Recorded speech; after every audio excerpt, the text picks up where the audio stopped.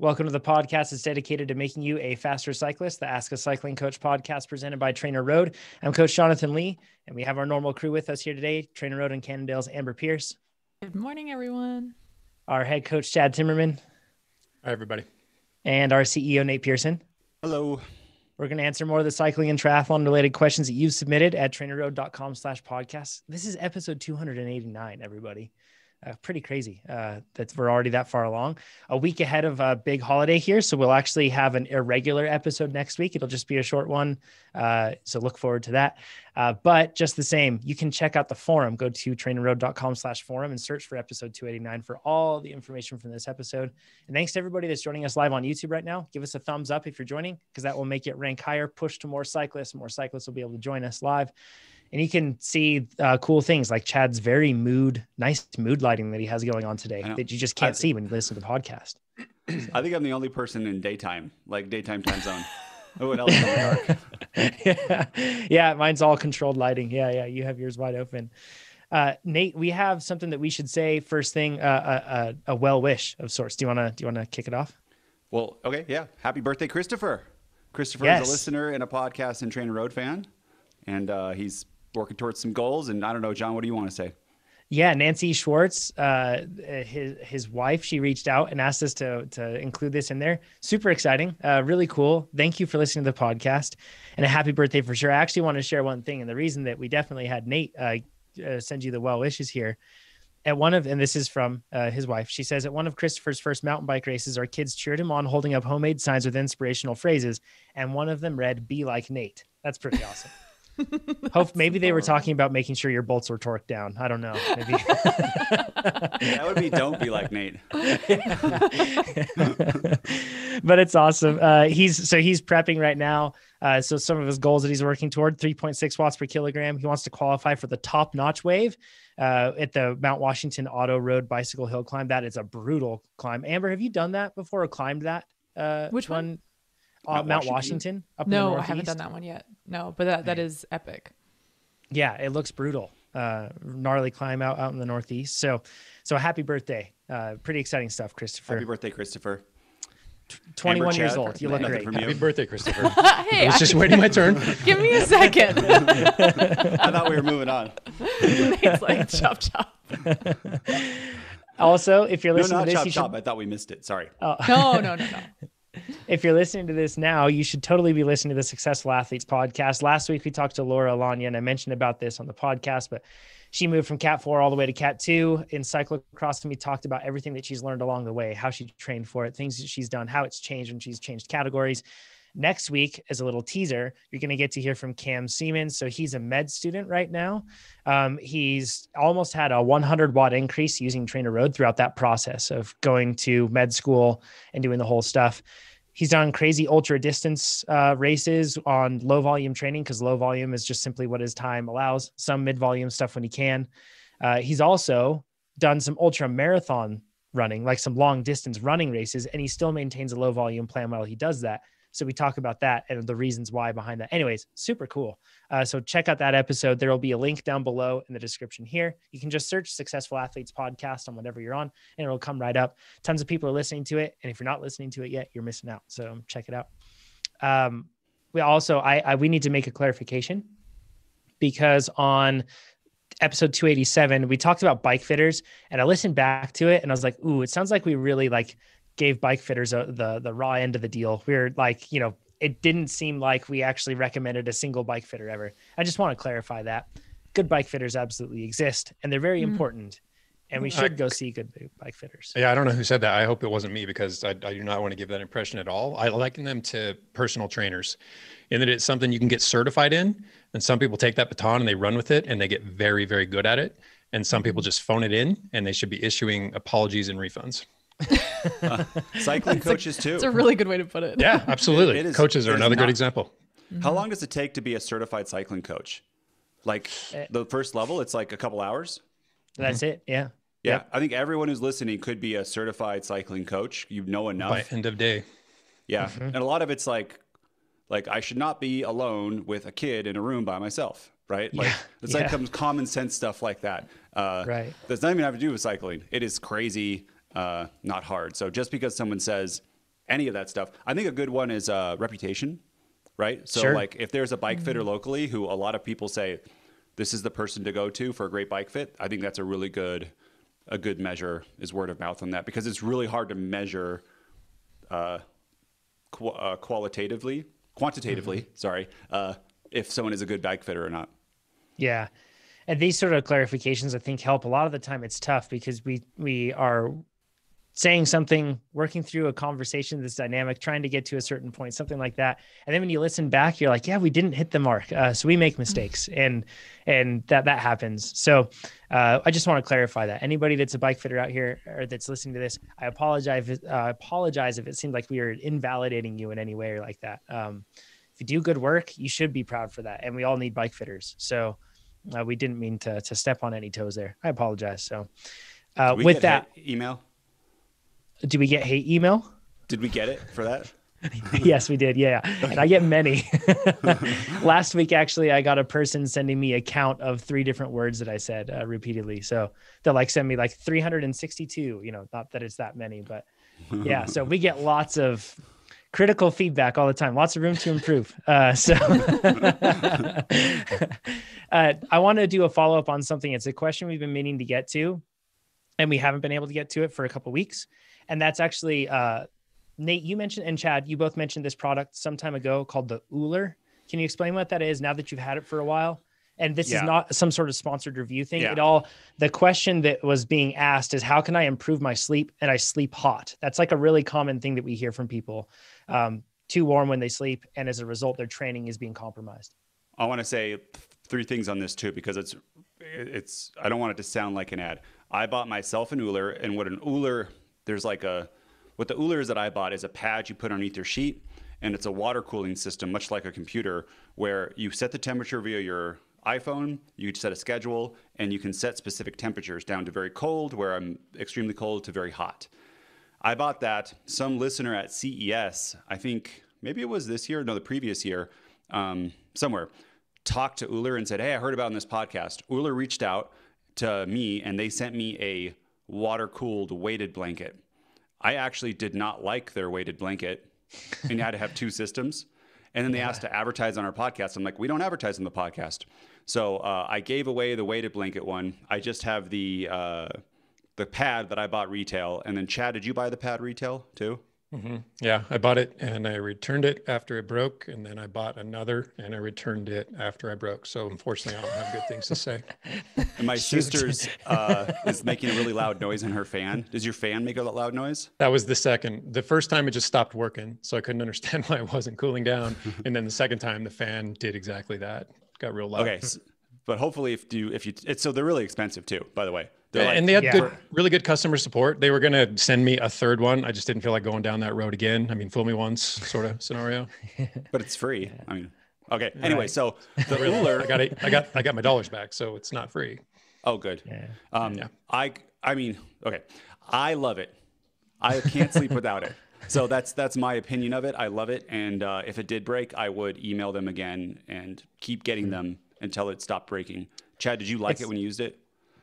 Yeah, when it worked, I liked it a lot. It still wasn't quite pulling it off though, because I still can't find the balance of what goes on top of me. The heavy blanket is just a secure, comfortable thing to have on top, but man, I heat up. Even with the Euler cranked down to its lowest low temperature, I'm still a very hot sleeper. Yeah, so it's really important too with the Euler to put in either their cleaning solution, which they don't tell you about, which is like $5 a cleaning thing, or you put in some bleach, because I had one pad where it gets like funky inside. You have to put the cleaning stuff in it, or else the water won't circulate. And can I talk about my other sleep setup? Because we haven't talked about it for a while, and I think it's just important for people to know. Yeah, because this is like absolutely. And if you don't mind, like a quick interjection with this, because so this is something where a lot of us might not realize that we're actually leaving some low-hanging fruit on the tree, so to speak, in the sense that small tweaks. Now, granted, the Euler is not a small tweak, stuff like that. That's really expensive. But there are some small things that we could do, like thinking about, what about the sheets that I have? What about the blanket that I have? Can I change that up and then be more comfortable and wake up less in the middle of the night, or just sleep a little better? Yeah, man, most times what we do is we look to change we've experienced the discomfort during the workout. So we look to change the workout first.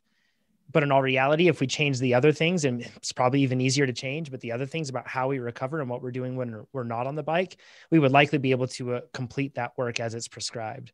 So this is the whole intent with this, is when optimizing sleep is about making your workouts more effective and more feasible. Like you can do them. They don't wear you down quite as much. You can absorb more of that stress that you're getting from them. So that's the intent behind all this. So yeah, please, Nate, all the other things that you do to get better sleep. Let's do it. I want to talk a little bit more about the Uller. So when I go to sleep, I'll tell you my setup. My bedroom is 60 degrees, which is cold. I have 2 20-pound weighted blankets on me. Okay. Wow. And there's like not the fuzzy kind. I find those really hot. There's this kind on Amazon, and I'll make sure we get it in the forum notes. Cool. That's kind of like pleated, and that one works really well. So I am like, it has pushed me down. I have a face mask on. I have earplugs. I tape my mouth with 3M paper tape, 3-inch, and I have a CPAP on. We've covered this before. Taping the mouth, do not do that. That is not recommended by us. We're not saying that you should do that. Nate has this because of a CPAP, because he doesn't want air leaking out and drying his mouth. Yes. And it wakes me up. And I know chin straps, they do not work. I have to tape it. So before everyone messages me, I really don't want to tape my mouth. I've tried a lot of stuff. I've tried the dental device. I know there are surgeries. I know there's an implant I can get in my chest, but I don't know if that'll work. Anyways, I'm fine with my setup. So this what sounds I like do is... sorry, Dave, but this sounds like a kidnapping. Smash Nate under a ton of weight, tape his mouth, cover his eyes, make it so he doesn't hear anything. So I don't know if I've said this in the podcast before, but this is a side note. Duct tape, taping your mouth does not work. So all the movies, when they say it hurts, duct tape does not hurt. You put it on, it just falls off. And if you get it wet with your tongue, it'll just fall off. So if you get kidnapped with duct tape, don't worry about it. It's super easy. You have the to tips you never thought you were going to get on our podcast. Try not licking it. No, it's the natural oils on your face. It does not stick to your face. So the paper tape, you got to like really clean your face off. And then I usually stick a few things to it to get it really clean. And then I do one after that. But anyways, that is a side You're not note, alone, so Nate. There's somebody in the live chat that also uses tape, and they said it helped a lot. So you're not alone. Cool. There we go.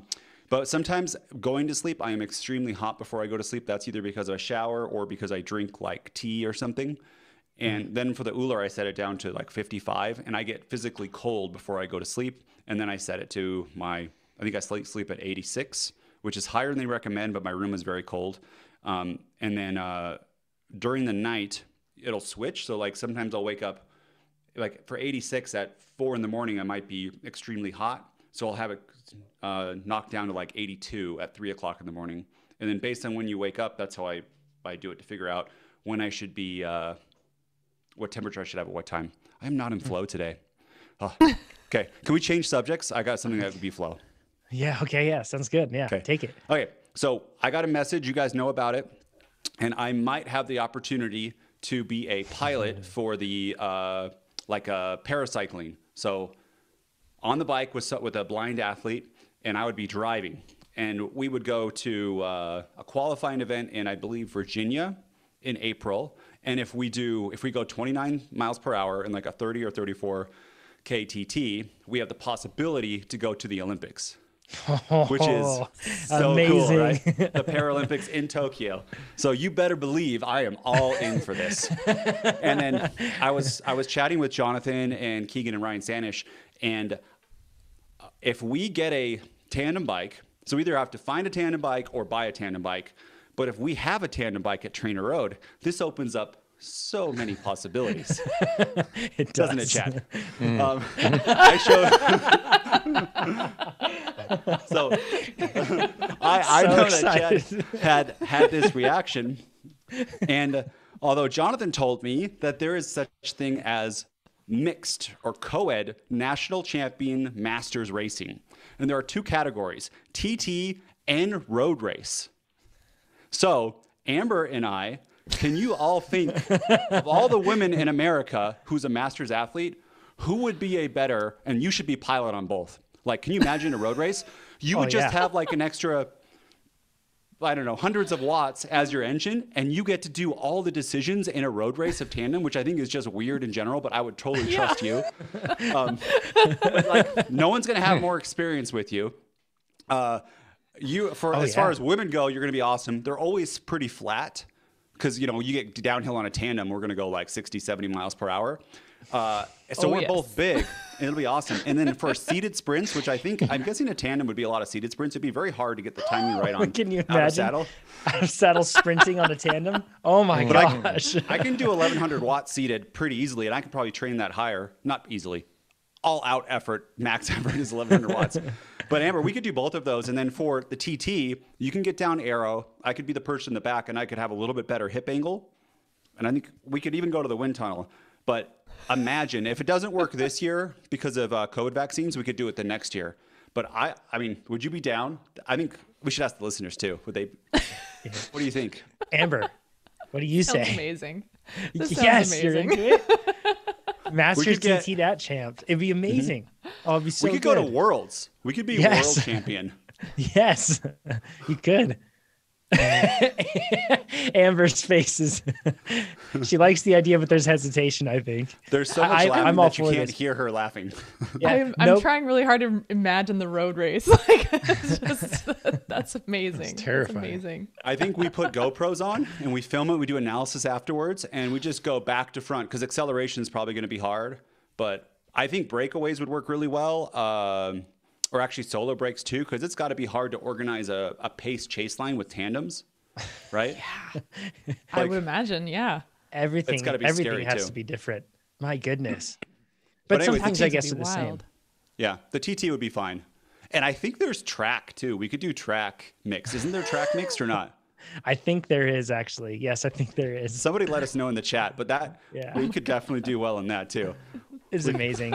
If you like this idea of tandem national championship chases going on by Nate and Amber, and of course, Nate and Chad as well, let us know and send your vote of support into us so then we can motivate the troops. I actually, go ahead, Nate. I don't think Chad's going to do it. So I don't, Chad's not going to jump on behind me and do it. Maybe Pete. Chad's not giving anything away. Would. Chad's poker face is like full on right now. Pete's 100% in. I already know. We don't even have to ask Pete. He's all in. He's into that for sure. So, okay. And then just to reiterate one more time, next week is going to be the holiday break for us. So we'll have an abnormal episode, but it won't be the normal crew here. It'll just be something super short for y'all. So stay tuned for that. And then when we come back from holiday break, I will have a big announcement to share with everybody. So that's one that Nate in particular is very excited about. And he's been wanting to talk about this for some time. So we'll get to talk about that next week, or not next week, the week after. Nate looks like he's questioning something. I don't even know what you're talking about. If you look in the doc, it'll all make sense, Nate. There's an emoji that will make it all make sense to you. So, okay. Next, let's go into the questions. This one is, we're just going to keep it anonymous for I think, understandable reasons, but okay. Reasons which shall become clear. Yes. Says, hey all, I finally decided to pay my way around for listening to countless hours of podcasts and videos now that I'm not being coached anymore. My question to you is about drugs. First of all, thanks for signing up. Pretty cool. But my question to you is about drugs, especially SARMS. And when I'm saying that, that's SARMS. There's been a lot of conversation about them, even some pro triathletes being busted for using them. It's an attractive drug since and he says this, and I'm just going to use some very pronounced and heavy quotes here. He says, it's an attractive drug since there are no side effects. And that's an assumption. Please keep listening if you don't stop it right here, because there are side effects. Yes.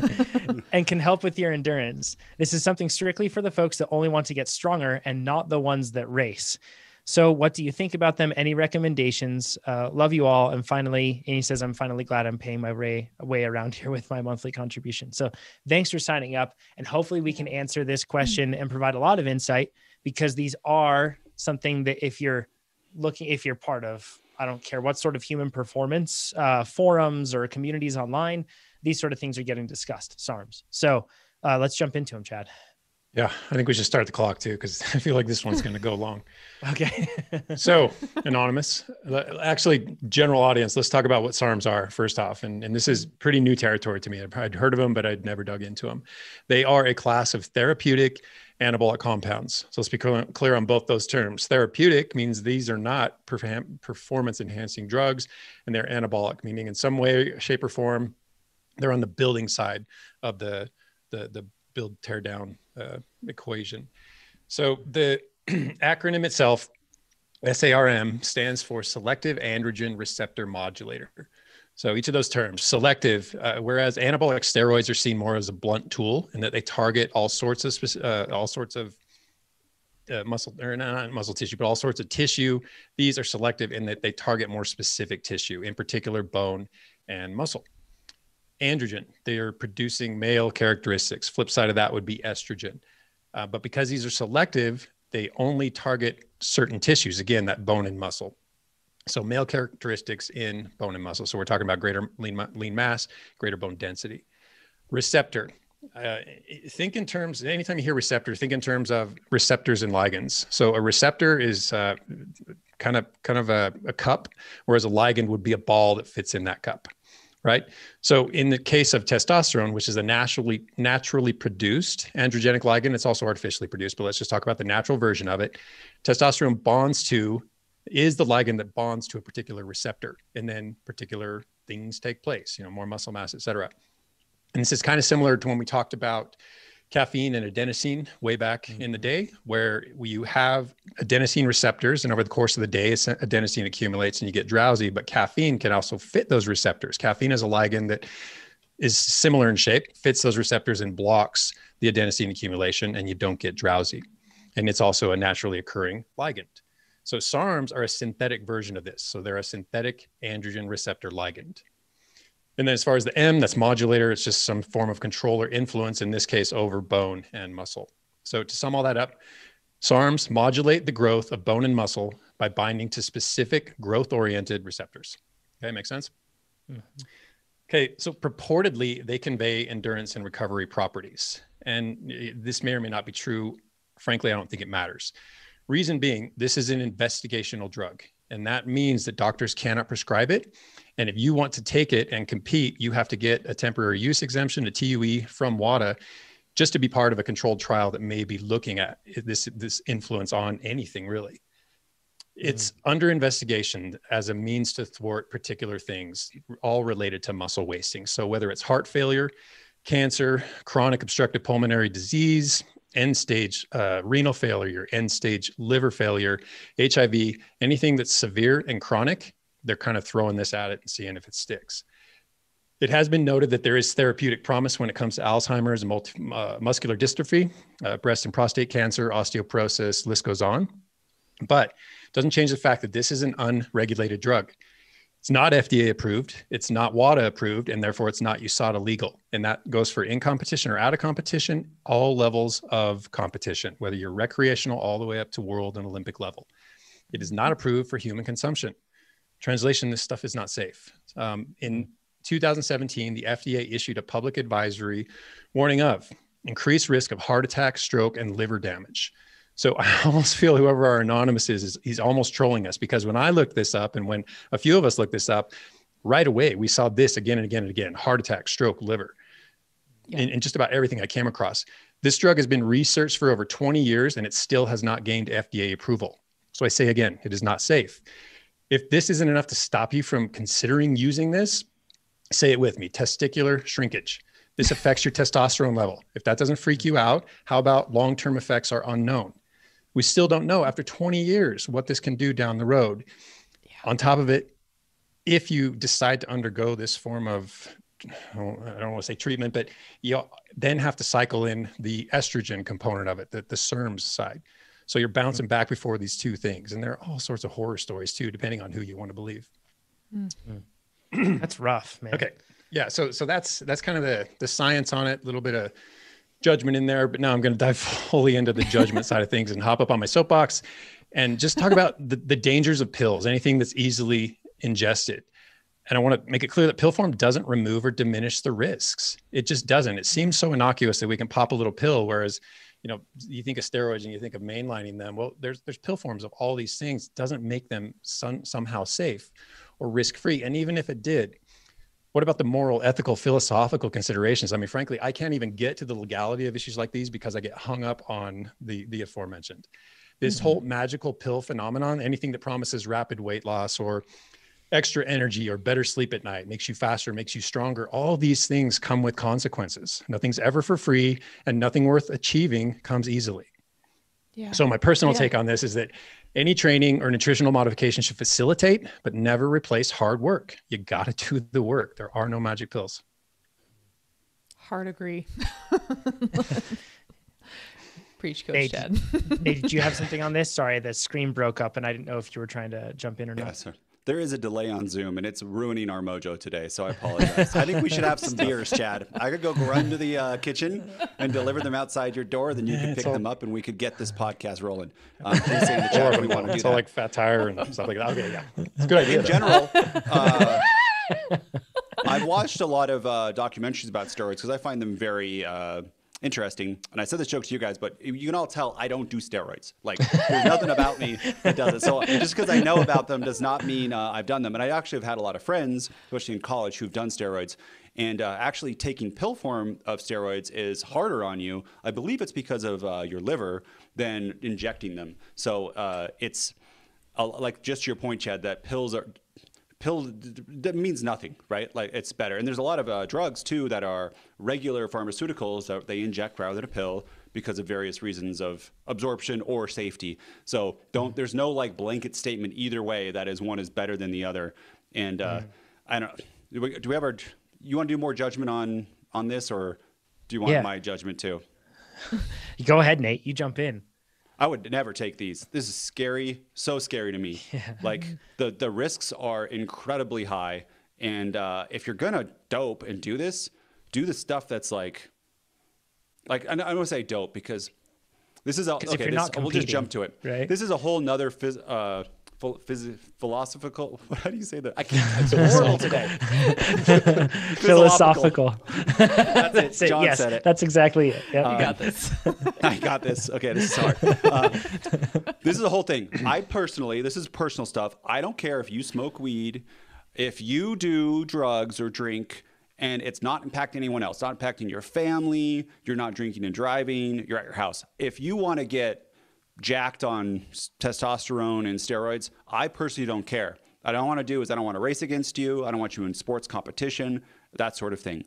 And I don't want any side effects affecting other people. If like in Oregon now in the US, what they can do mushrooms, right? Like by themselves in their house and not be illegal. I don't personally have a problem with that. I've never done any illegal drugs like that. So I don't know. I don't want to do it. I don't want my kids to do it. But if you do you, I don't care. But if you're going to, so that's what I'm saying. If you're going to do this stuff and you're like, I want to get jacked for some reason, my personal way that I personally would do it is I would go to one of those, like a doctor, TRT doctor that have helped a lot of people. We actually just had somebody on the podcast who had, what was it, John? I forget. Yeah. It was, so that was the episode with Jamie Berry, and he had experienced REDS. So he was on specific medication because of how far he had been driven down and the damage that was done to his body as a result of living with and just keep continuing to drive himself down into a hole with REDS. So yeah. And it's absolutely, like there's a place for it, right? Like, and it's needed in some cases. The competition aspect is so tough to me though. And here's the other thing. If you're a cyclist or triathlete listening to this and you'd say that I'm going to take this stuff and I'm not going to compete and it's not the plan, how as a competitive person will you not be tempted once you're getting jacked and super fast, even though SARMS are clearly, it sounds like not the way to go about this, but just with whatever you're doing, how are you then not going to be able to say, man, I'm so much faster right now, I'll just not compete against a single person. You're a competitive person. Like you have to, I don't buy the argument of athletes that say, oh, I'm not going to race or I'm not going to compete for this period of time, so I can do whatever I want. And I still will ride my bike. Will do all that stuff. You're going to be so tempted to jump in to some sort of a race and to do that. And not to mention the fact that there are long-term effects from these things, negative, sure, but also positive that can stick around. Well, that's what I want to say is with TRT specifically for men, I am interested in that. I'm 38, but I would not do it right now based on the research there is, because there's too much unknowns and too much risk factors for me of stroke, heart attack. Like having a stroke when you're 50 or 60, oh, you could have 40 more years of life, right? And then your whole cognitive function is down. And you can see where mine is right now with speaking, and you can imagine if I had a stroke, it would be really, really bad. So, but I think maybe when I'm 70, 80, hopefully there's another 30, 40 years of research around it. And if by then there is measurable, like there's good science that, hey, this improves life, extends life without downsides, I would be fine doing that. I wouldn't race. But that's just me. And someone's going to probably say, Nate endorses doping. I totally don't. Like there's a difference, and I hope people understand that. But I think on this podcast, people have other opinions than me, and I'd love to hear them. I'm coming from, I spent 12 years in the pro peloton and in testing pools. And frankly, like I shied away from even a lot of just regular vitamin supplements because I was so terrified of contamination. As a clean athlete, the idea that you might accidentally ingest something is seriously terrifying. And I'm very proud to be able to say that I spent 12 years racing professionally and never took any performance enhancing drugs. And I really, truly, that matters. That matters a lot. It matters to me personally. And I do think that it matters in the bigger picture. And so I'm coming at this with that bias. And I understand that this person wasn't suggesting taking this and competing on it. But even so, I personally have a really hard time with hack culture. It's so problematic. I mean, if taking a pill could result in the same gains as exercise and weightlifting, only faster and with no side effects, this would be publicly, repeatedly, and universally recommended. I mean, here's the thing. You know what is publicly, repeatedly, and universally recommended? Exercise. Drinking a lot of water and hydrating, eating vegetables. These are the things that we know work. And these are the things that we know don't have those side effects. The idea that there's going to be some secret thing that nobody's known about yet. No, like if there were a magic bullet, we would know. We would definitely know. And I mean, we would have heard of it. It would be widely available, widely recommended. And this is not one of those things. So I'm 100% with Chad on that one for sure. This is a bad idea for so many reasons, whether or not you plan to race. Can I tie this back into SARMS on one specific point that you made that I thought was great, Amber, of contaminated supplements and who knows what's in them? In particular with SARMS, in this case, Jesse, actually one of our great copywriters, which if you haven't looked at our blog, you absolutely should. Jesse, Sean, and Megan are always putting out incredible content on there. And Jesse actually, so there's a link, and it's actually linked if you look at the description below for this podcast and for the YouTube video and in the forum, you can find links to everything here. This is from uspharmacist.com. And basically this is a report on SARMS.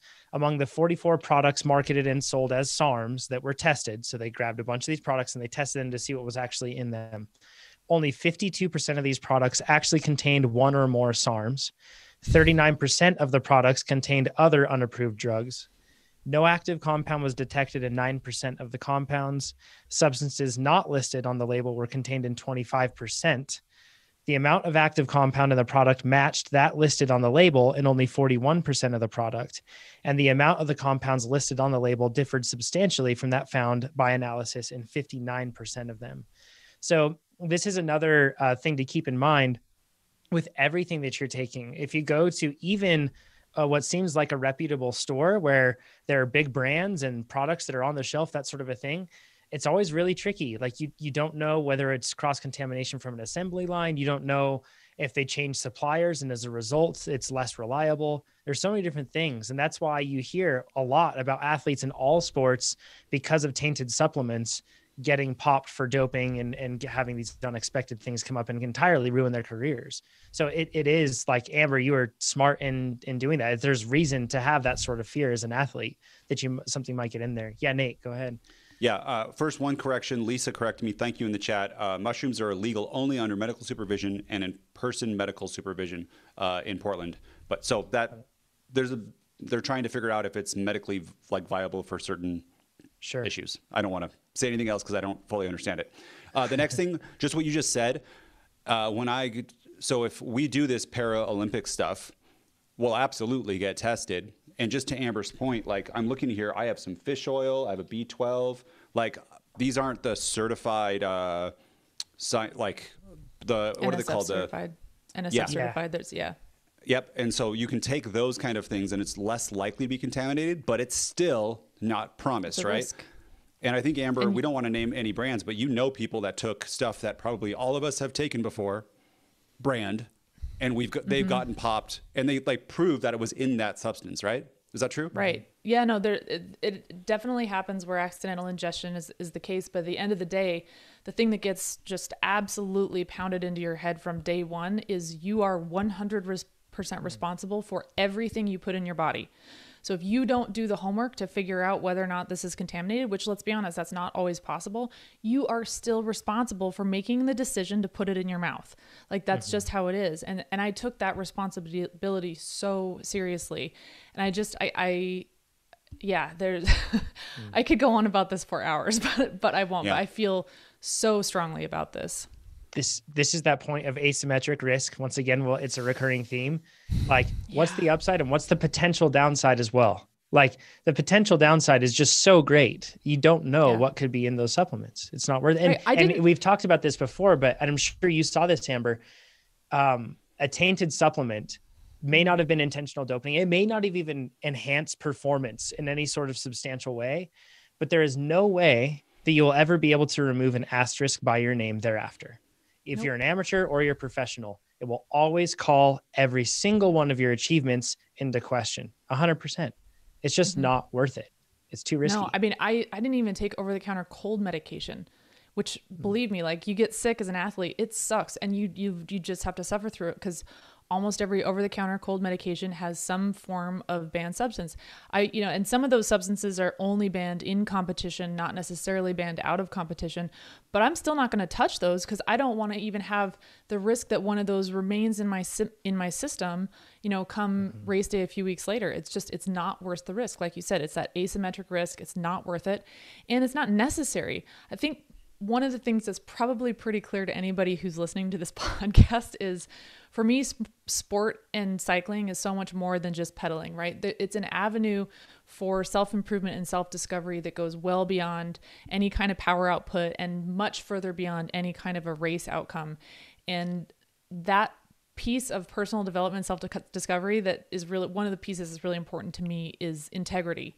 And to give that up for a race result? I mean, to me, it's not worth it. Like there's nothing that makes that worth it because what makes the race result meaningful is all of the work and the sacrifice and the ups and downs and the lessons learned that go into it. That's what makes it meaningful. And you take that meaningful piece out the second that you put something in your body to cheat. And again, I know that that's not necessarily what this question is about, but that asymmetric risk is grossly asymmetric for so many reasons. It's so, Chad, with all the information that you shared there, they're an experimental. We don't know enough about them. What we do seem to know seems pretty bad and not good for us. And then on top of that, there's the ethics of the whole thing. There's and everything else that lies around this. Hopefully this is a good discussion because I know a lot of athletes, and here's like a really tricky one. We talked about reputation with bike fitters. And this is kind of a lot of the time I've seen or heard of athletes riding on an existing reputation of a rider. And then that rider is having them do questionable things, rider, team, coach, whatever it may be. And there are athletes that find themselves in a situation. You may find yourself in this situation where you feel like you're starting to, you meet this rider and then you find out, oh, wow, this rider does this sort of a thing and that's normal. And I know that this probably sounds like the same sort of discussion that you had in like drug awareness when you were a kid in school, but it's the same thing.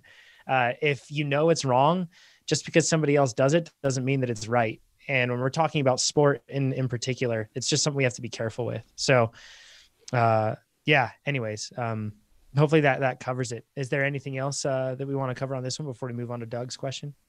Do the work. It's worth it. Cool.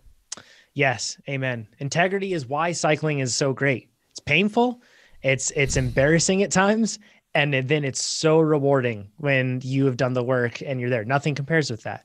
It's so great. So, okay. Doug says, coaches, the podcast continue to be tremendous and I'm spreading the word. The water bottle question on episode 282 was hilarious. I'm glad we're solving the world's problems.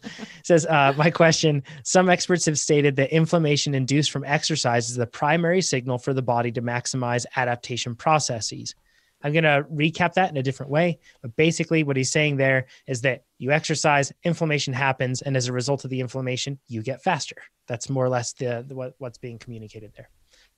If we try to reduce inflammation through questionable recovery methods, such as ice baths, stretching, foam rolling, and I think that he says questionable because the science it's really hard for science to actually bear out any sort of performance improvement as a result of these methodologies.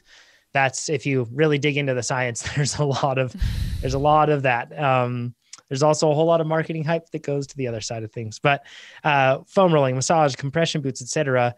If we do all of that, we reduce the signal, the inflammation he's talking about, and may limit adaptation. So if we use recovery methods mentioned above, we lower inflammation and speed up recovery time. Both strategies have their places. But number one, is there science behind this? And number two, if so, is there an inflammation window?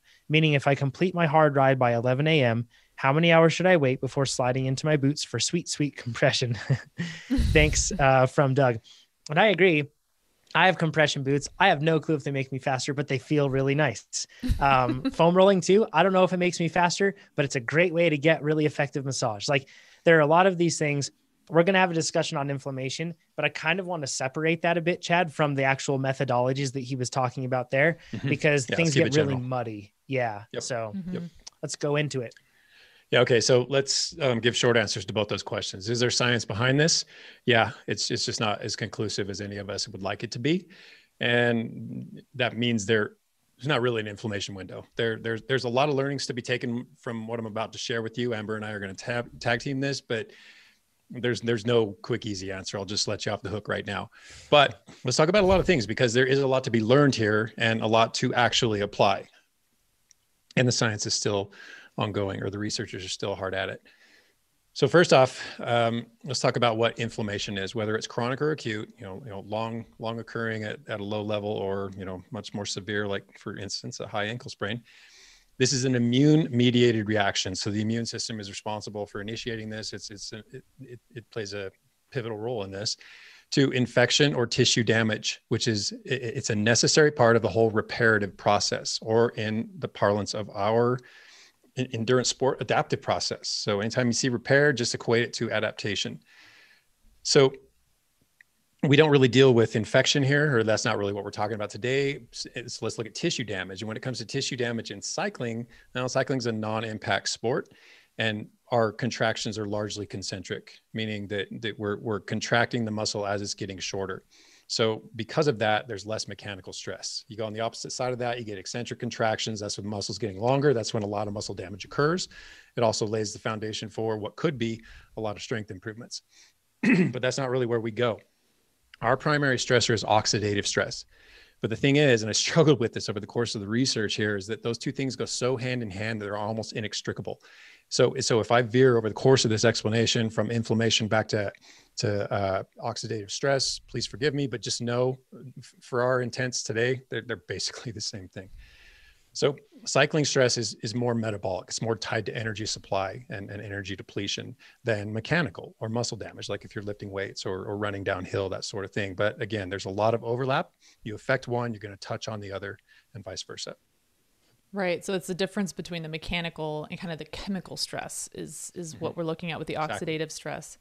And as a quick review, like for everybody listening, some of you are probably already aware of this, but just to help with some context, oxidative stress kind of goes back to those terms, oxidize versus reduce. So if you oxidize a molecule, it gives up an electron, and it therefore it becomes a positive charge if it was neutral to begin with. And then the reverse of that is if you add an electron to a molecule that had a neutral charge, it becomes negatively charged, and that's to reduce the molecule reduction. And these are sort of like what we call redox equations, redox reactions in the chemistry that's happening in the body. And the part of this that's really relevant here, there's a lot of different pathways that can cause produce oxidative stress, but one of the main ones is in ATP production. So ATP is a molecule that's sort of the universal energy currency of the body, and that gets produced in our mitochondria. And the way that that gets produced is in part through what's called an electron transport chain. And that's exactly what it sounds like. An electron is bouncing down this chain of molecules, and the final acceptor of that electron is oxygen. And usually what happens is when that oxygen becomes reduced, because we're adding that electron, it's accepting that it's the final acceptor of the electron. It usually produces water, but some small percentage of cases as that's happening, and it's happening a lot in every little mitochondria in our cells, some small percentage of those, instead of producing water, it produces superoxides or O2 minus. So it's basically an oxygen molecule with an extra electron dangling on it. And those superoxides are reactive oxygen species that Chad's going to talk about more. But that's just sort of to give you some context of like one example of where this might be happening in the body and why this is so strongly associated with endurance training and exercise. I felt like I just went back into chemistry class. Those electrons, though, those little dangling electrons are like little fires. So think of them in terms of that. They have the capacity to destroy. I just started daydreaming. Oh, man. Go ahead. Super good synopsis. People love the science. People love it. Oh, yeah. How can we make electrons more exciting for you, Nate? I need like a little ball, like a big ball with like electrons, like styrofoam that stick to it. Toothpicks. Take them off. Yes. Khan Academy. Rice Krispie balls. They do that well. Yeah.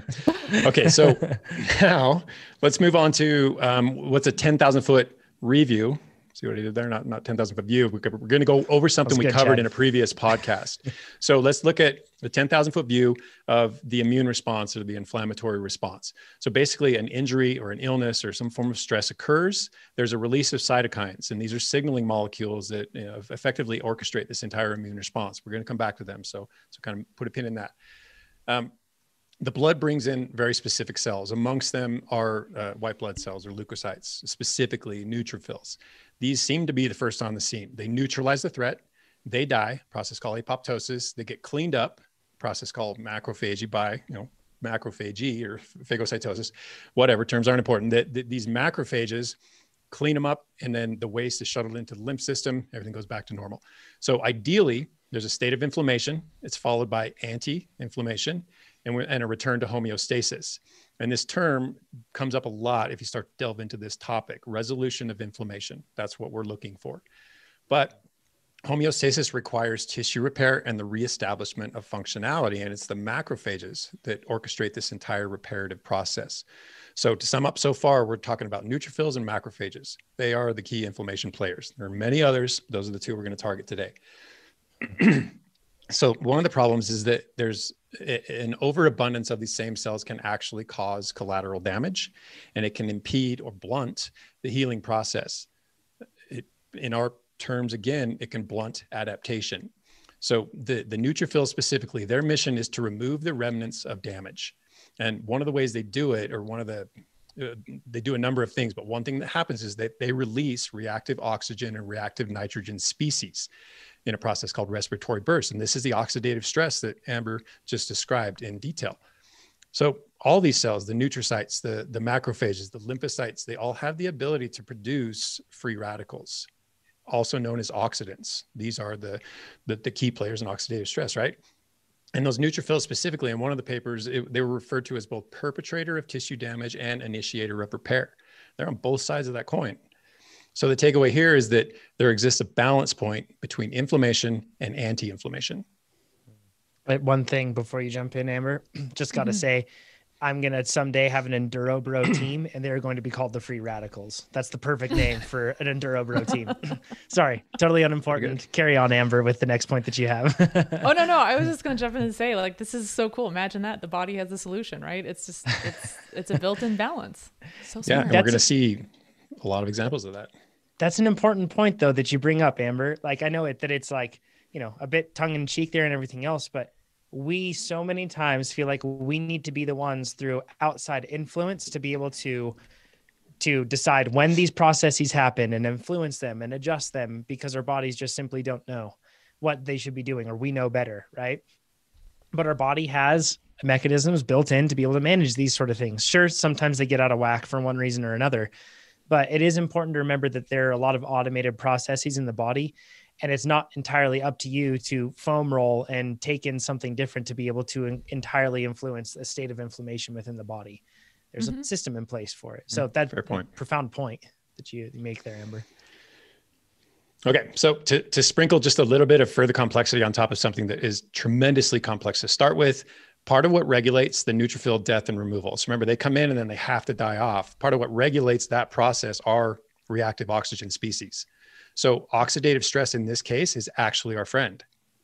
It kills neutrophils. The dead bodies of those neutrophils actually dissuade the arrival of more. So it shuts down what is probably the beginning of that immune process by the, what would that be, the innate system.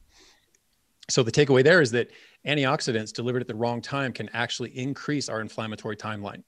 So we're effectively making antioxidants pro-inflammatory. So again, get out of the way. So when it comes to inflammation, the old aim was to balance the inflammatory response with an anti-inflammatory one. The newer aim is to incite that term I used earlier, resolution of inflammation, not simply tamp it down. Put another way, we want to balance the pro-inflammatory response with a regenerative one. So we want to balance damage with repair. We don't simply want to fight inflammation. And then the newish science, and I say newish because this is, I looked at papers that were 10 years old that were talking about this. The pro-inflammatory factors activate what are called pro-resolving factors. So inflammation actually fosters its own resolution. That's really cool. Again, body's super smart. And just to harken back to the previous discussion, this is a really good example of where trying to hack our biology doesn't really work that well. And then, hey, with some more information, we discover that our biology actually had it handled in the first place. Yep. And there are certain things we can do to facilitate it. And we'll get to those too. But they're not as complex as something like SARMS. So now let's take a look at, let's apply this to, me personally, my ankle sprain, which by the way, I'm doing totally great. Surgery's fully off the table. That was an acute injury, right? And that brought with it acute inflammation, but I faced the same challenge. It's like, how do I balance the inflammatory response with these pro-resolving or healing factors? When is swelling good versus bad?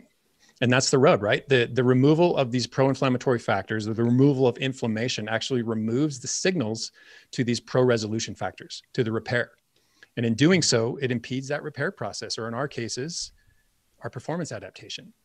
And so while we're on the topic of signaling, let's talk about those cytokines that I mentioned earlier. Translation, they're molecular messengers. For our purposes, that's all the more specific we need to get. And I bring this up for a couple of reasons, but one of which is, I'm sure you've heard the term cytokine storm, which is a severe response to COVID. It's basically a hyperinflammatory response to the coronavirus that results in this severe respiratory distress. And it's effectively a storm of signals that result in hyperinflammation.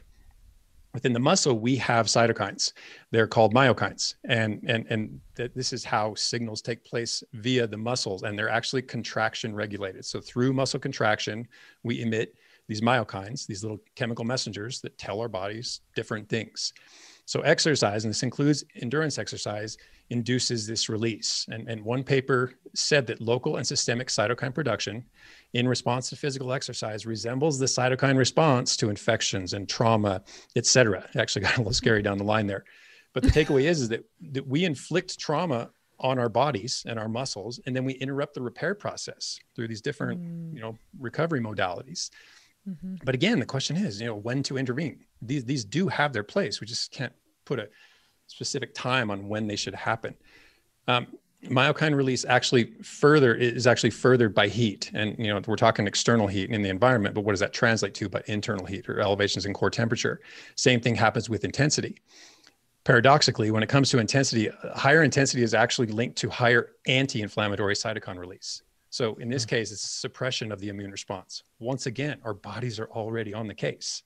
Mm-hmm. So the takeaway here is, again, let the natural processes take place undisturbed. But that brings us to the $1 million question: how long? And that's that window. How long do we not interrupt it? Yeah. When is this inflammatory window? Mm-hmm. So there's a science behind inflammation and a bit on oxidation. So now let's relate all this to exercise stress. So exercise-induced muscle damage and oxidative stress. Specifically, that's what we're talking about. Cycling doesn't typically cause a high level of muscular damage.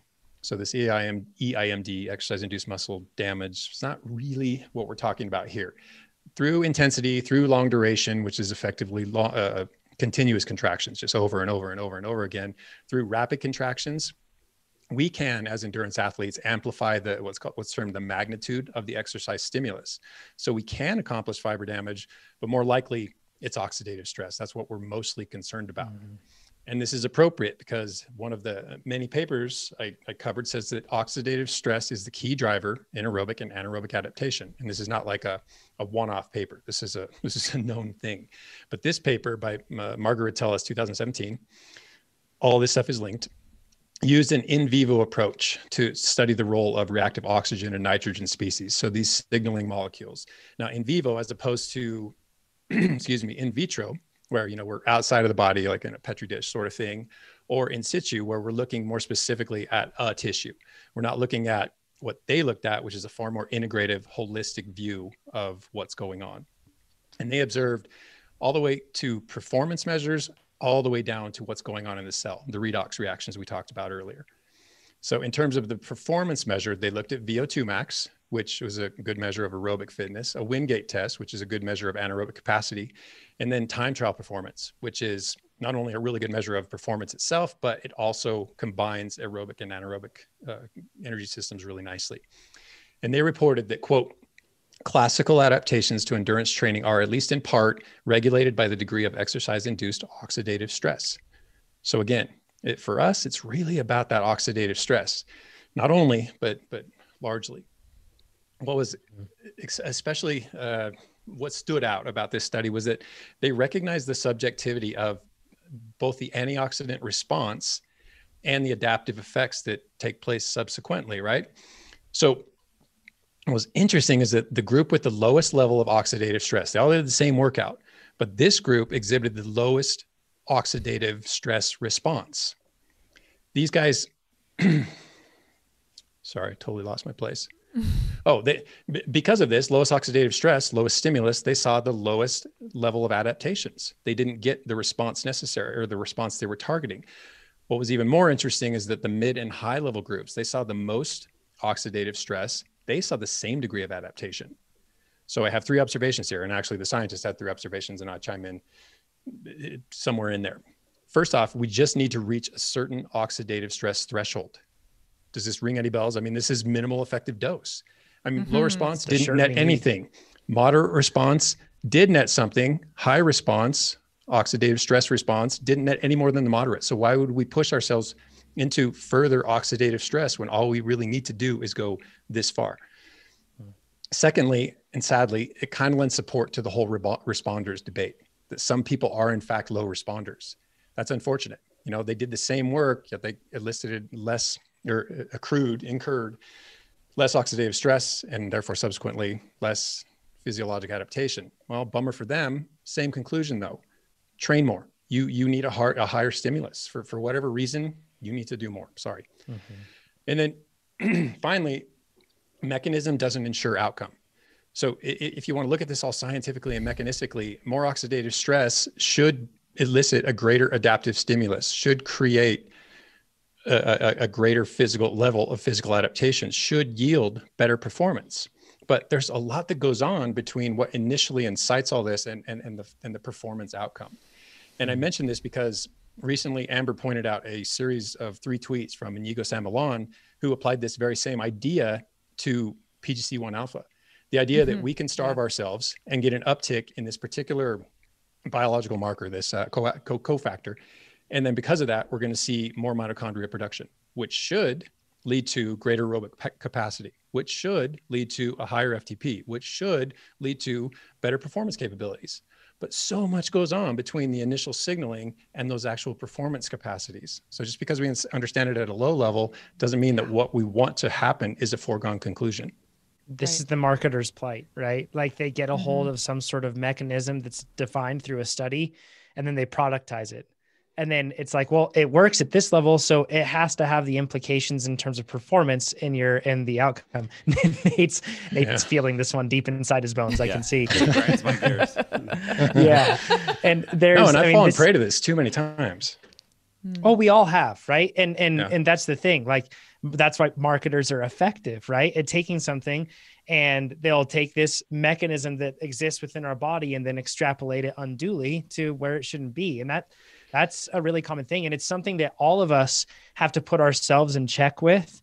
And then we have to use performance as a measurement tool of these sort of things. Like, Yeah, but see, that's the tough part to it. For sure. I completely agree, but it's not even limited to marketers. And from marketers, you kind of expect it, right? They're trying to sell something. From researchers, however, they're just excited about their discovery. So they tell you something, and of course you want to believe it. All I have to do is starve myself and I'll get faster. Oh, I can do that. But it's not that simple. And they're not implying that it is, but that's what we take from it. Yeah, it's that's a good point. It's very tempting.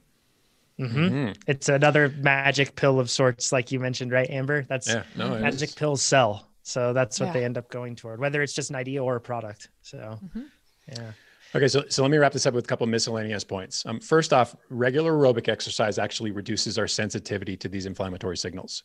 So put another way, as we adapt, exercise becomes less of a threat to our homeostatic position because we become better equipped to handle oxidative stress. Yeah. Sorry. Just had a moment there, but I was just going to say, this makes me really curious, and I'm not making this claim. Let me be clear, but it just, this is where my brain goes. It would be really interesting to know if those adaptations also apply to exogenous sources of reactive oxygen species. So wouldn't it be cool if exercising actually had a protective effect against like environmental pollutants and radiation? That would be pretty wild to find out. I think that would just be a really interesting question to answer. It makes sense that it would. It logically, for sure. Therein lies the danger. Any sort of logic leap that we make, right? It's just another hypothesis that we can pile onto the growing list of hypotheses. Someone please test this. Secondly, reactive oxygen and nitrogen species actually play their own roles in regulating their own defense. So these pro-oxidants actually promote the very antioxidants that balance them out. Again, another indication of the body is on the job. More oxidative stress yields greater antioxidant response. But, and this is a big but, heavy training loads, and I know this is relative. What's heavy for me right now is not heavy for Nate. What Nate's doing right now would crush me. So heavy training loads, subjective relative to the athlete, necessitate a number of things. One of them is greater nutritional support. And I linked to an article, a study that's circulating right now. And honestly, if you're at all interested in sport nutrition, whether it's from the strength side or the endurance side, everyone needs to read it. It's called Nutrient Time in a Garage Door of Opportunity ? It's written by Sean Arendt, and I think the primary investigator on it is Michelle Arendt. And then there's a number of other researchers in there. But man, I linked to it for a reason. Everyone should read it. If this is at all interesting to you, it is a concise consolidation of so much research. It's really well put together. I think you read that last week, didn't you, Amber? Yeah, that was one of the sources for last week's discussion about the recovery drinks. Yeah. There you go. Good. Yep. A lot of good information in there. Okay. So what else does a heavy training load, a relatively heavy training load necessitate? But higher dedication to your recovery, obviously. And lastly, better attention to the balance between adaptation and overreaching. I mean, you really got to keep your finger on that pulse. You got to recognize when you've done too much, also when you're not doing enough, but you have to recognize, when what you're doing is too much and you've pushed yourself too far into those overreaching waters. So simply, you need all around better self-support. Yeah, for sure. And to me, this begs a question that maybe we should be thinking less in terms of anti-inflammatory therapeutics and supplements, and more in terms of giving your body what it needs to build and maintain the systems that already manage these pathways extremely well. Like our bodies know what they're doing. Give them what they need to do their thing. Get out of the way. Yeah. And on that topic of heavy training, though, you can't just ask your body to do more and expect it to happen. You have to furnish the necessary materials so that it can do more. That would be great if it was that simple. It is that simple. I mean, there's a lot of complexity woven into it, but the idea is quite simple. Okay. So let me wrap this up. Short answer, Doug. And that was clearly the long answer, is that Researchers cannot give hard specifics due to a number of variables. What's the mode of exercise? What is the duration of exercise? What's its intensity? What's the novelty? Is this something you're very familiar with doing? Is this new territory for you? Nutrition, both in it after it, during it, well after it, well before it, etc. Your response, are you one of these low responders? Are you one of these high responders? Are you somewhere in between? And your training status. Are you off the couch, and untrained? Are you moderately trained? Are you elite?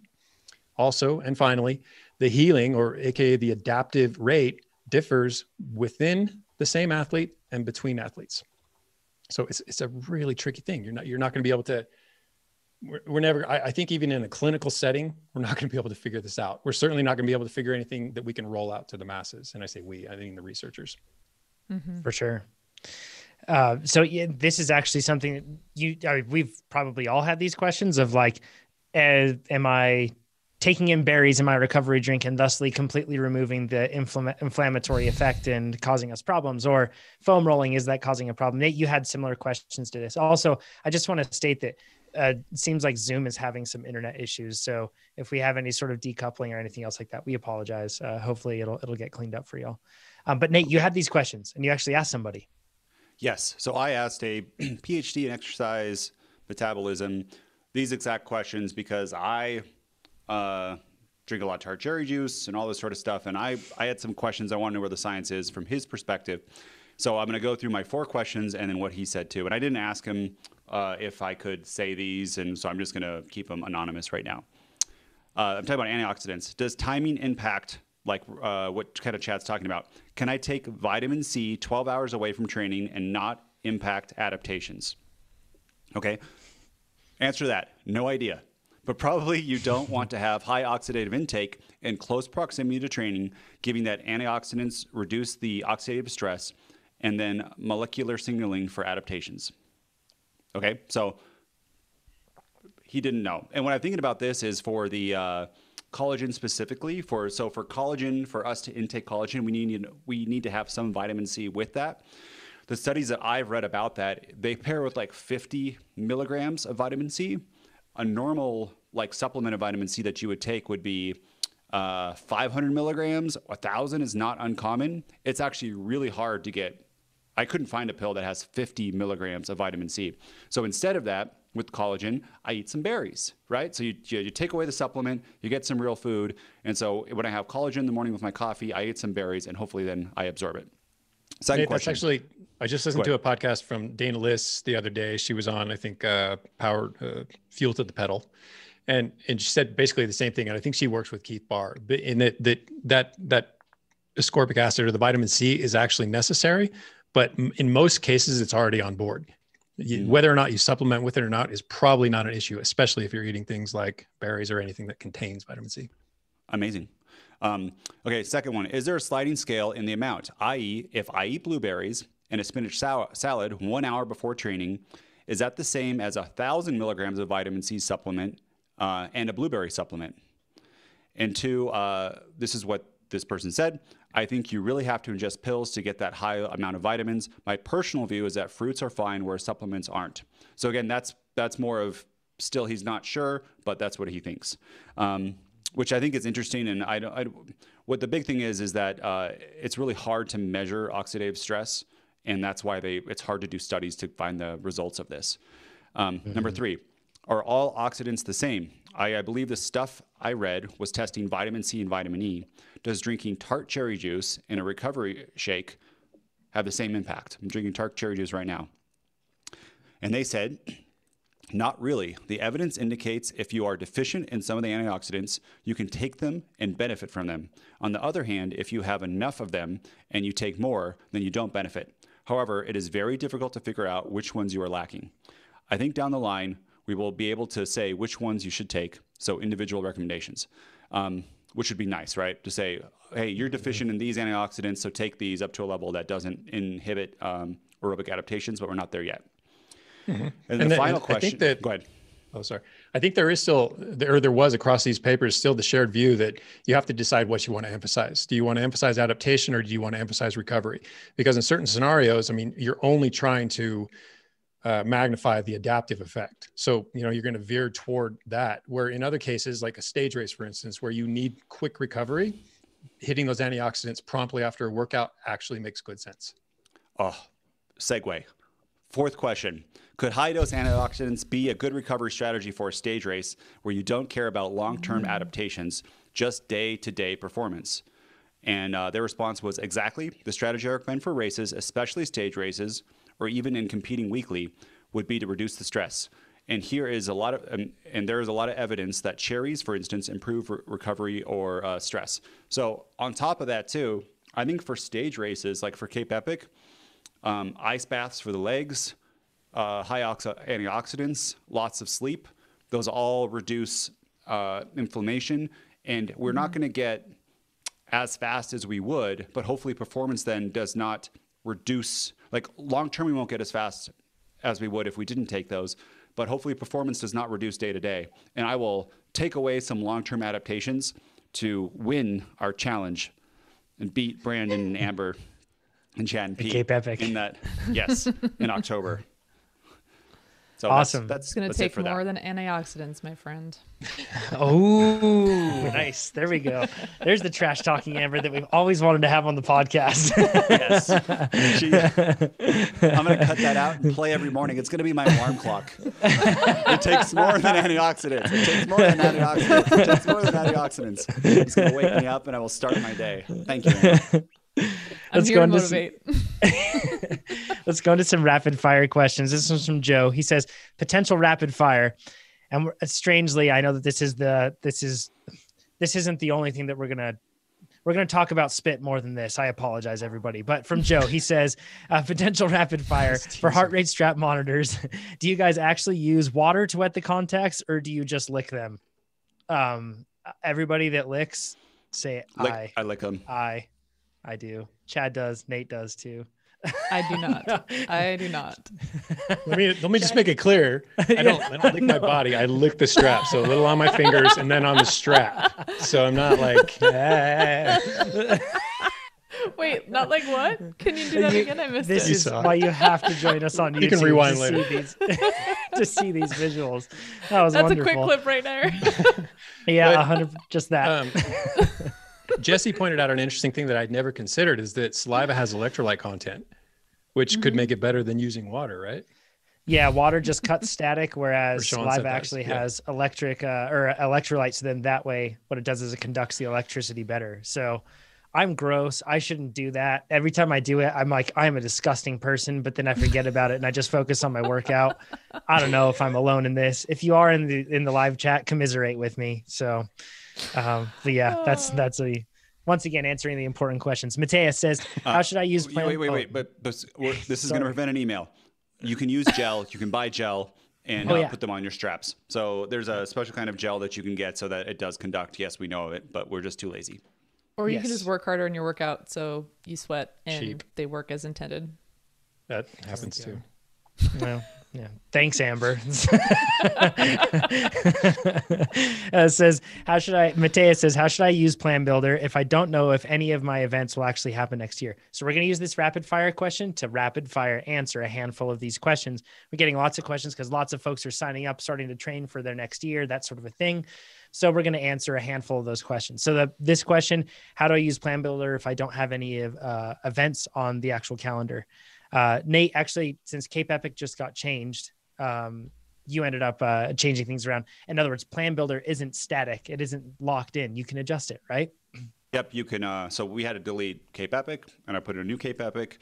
You can delete your plan and redo it, or you can reapply it. There's a whole bunch of options. Actually, Amber's the company expert. Amber and Brandon are. So, but I think I got it all right. Is that anything else, Amber, that nailed I missed? it? Good job, Nate. You nailed it. Now, if you don't have any events or don't know if your events will happen, then there are two things that you can do. You can either select, I don't have any events. And then what our system will do is train you up until a certain point within a specific discipline of cycling. So if it's time trials, for example, it will train you as a time trialist would until a specific date and try to build your fitness to help you. It'll optimize to make you reach the highest peak that you could within that time period, right? That's the goal. I can communicate this better. So what you need to do is you can you put all your races in, and then when these races get canceled, they're going to get canceled hopefully right before it. And as you delete them, the plan will update, right? And the Plan Builder will update, and that's what we want. So you just pretty much act like you're going to have all these events, and then as they change, your future will change, and you'll still be an amazing fast athlete. Correct. It's all money in And the now bank. answering an in-between scenario that isn't Mateus's scenario here. If you don't have events, you can still use Plan Builder.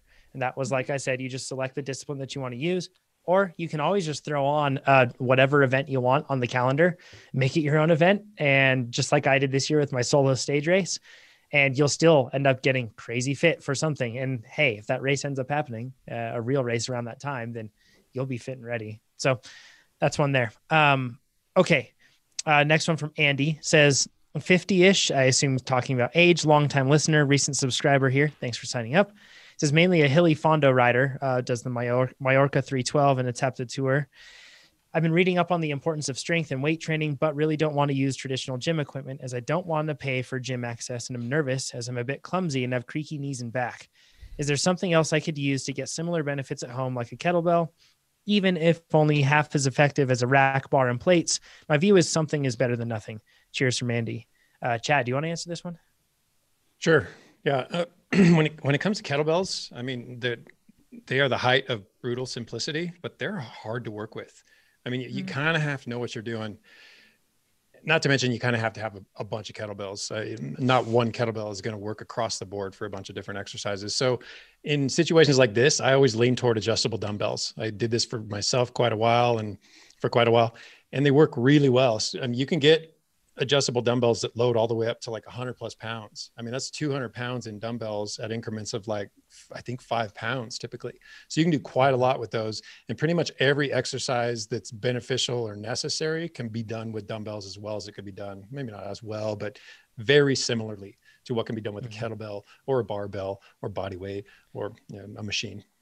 It's also worth saying too, Chad, I'll ask you this as the resident jacked dude who is the expert on strength training here. It's kind of bad for me to say that. I'm not so jacked. So, but Chad, a lot of cyclists could get a lot from strength training without any equipment, with just body weight work, correct? Like there's still a lot of low hanging fruit there even.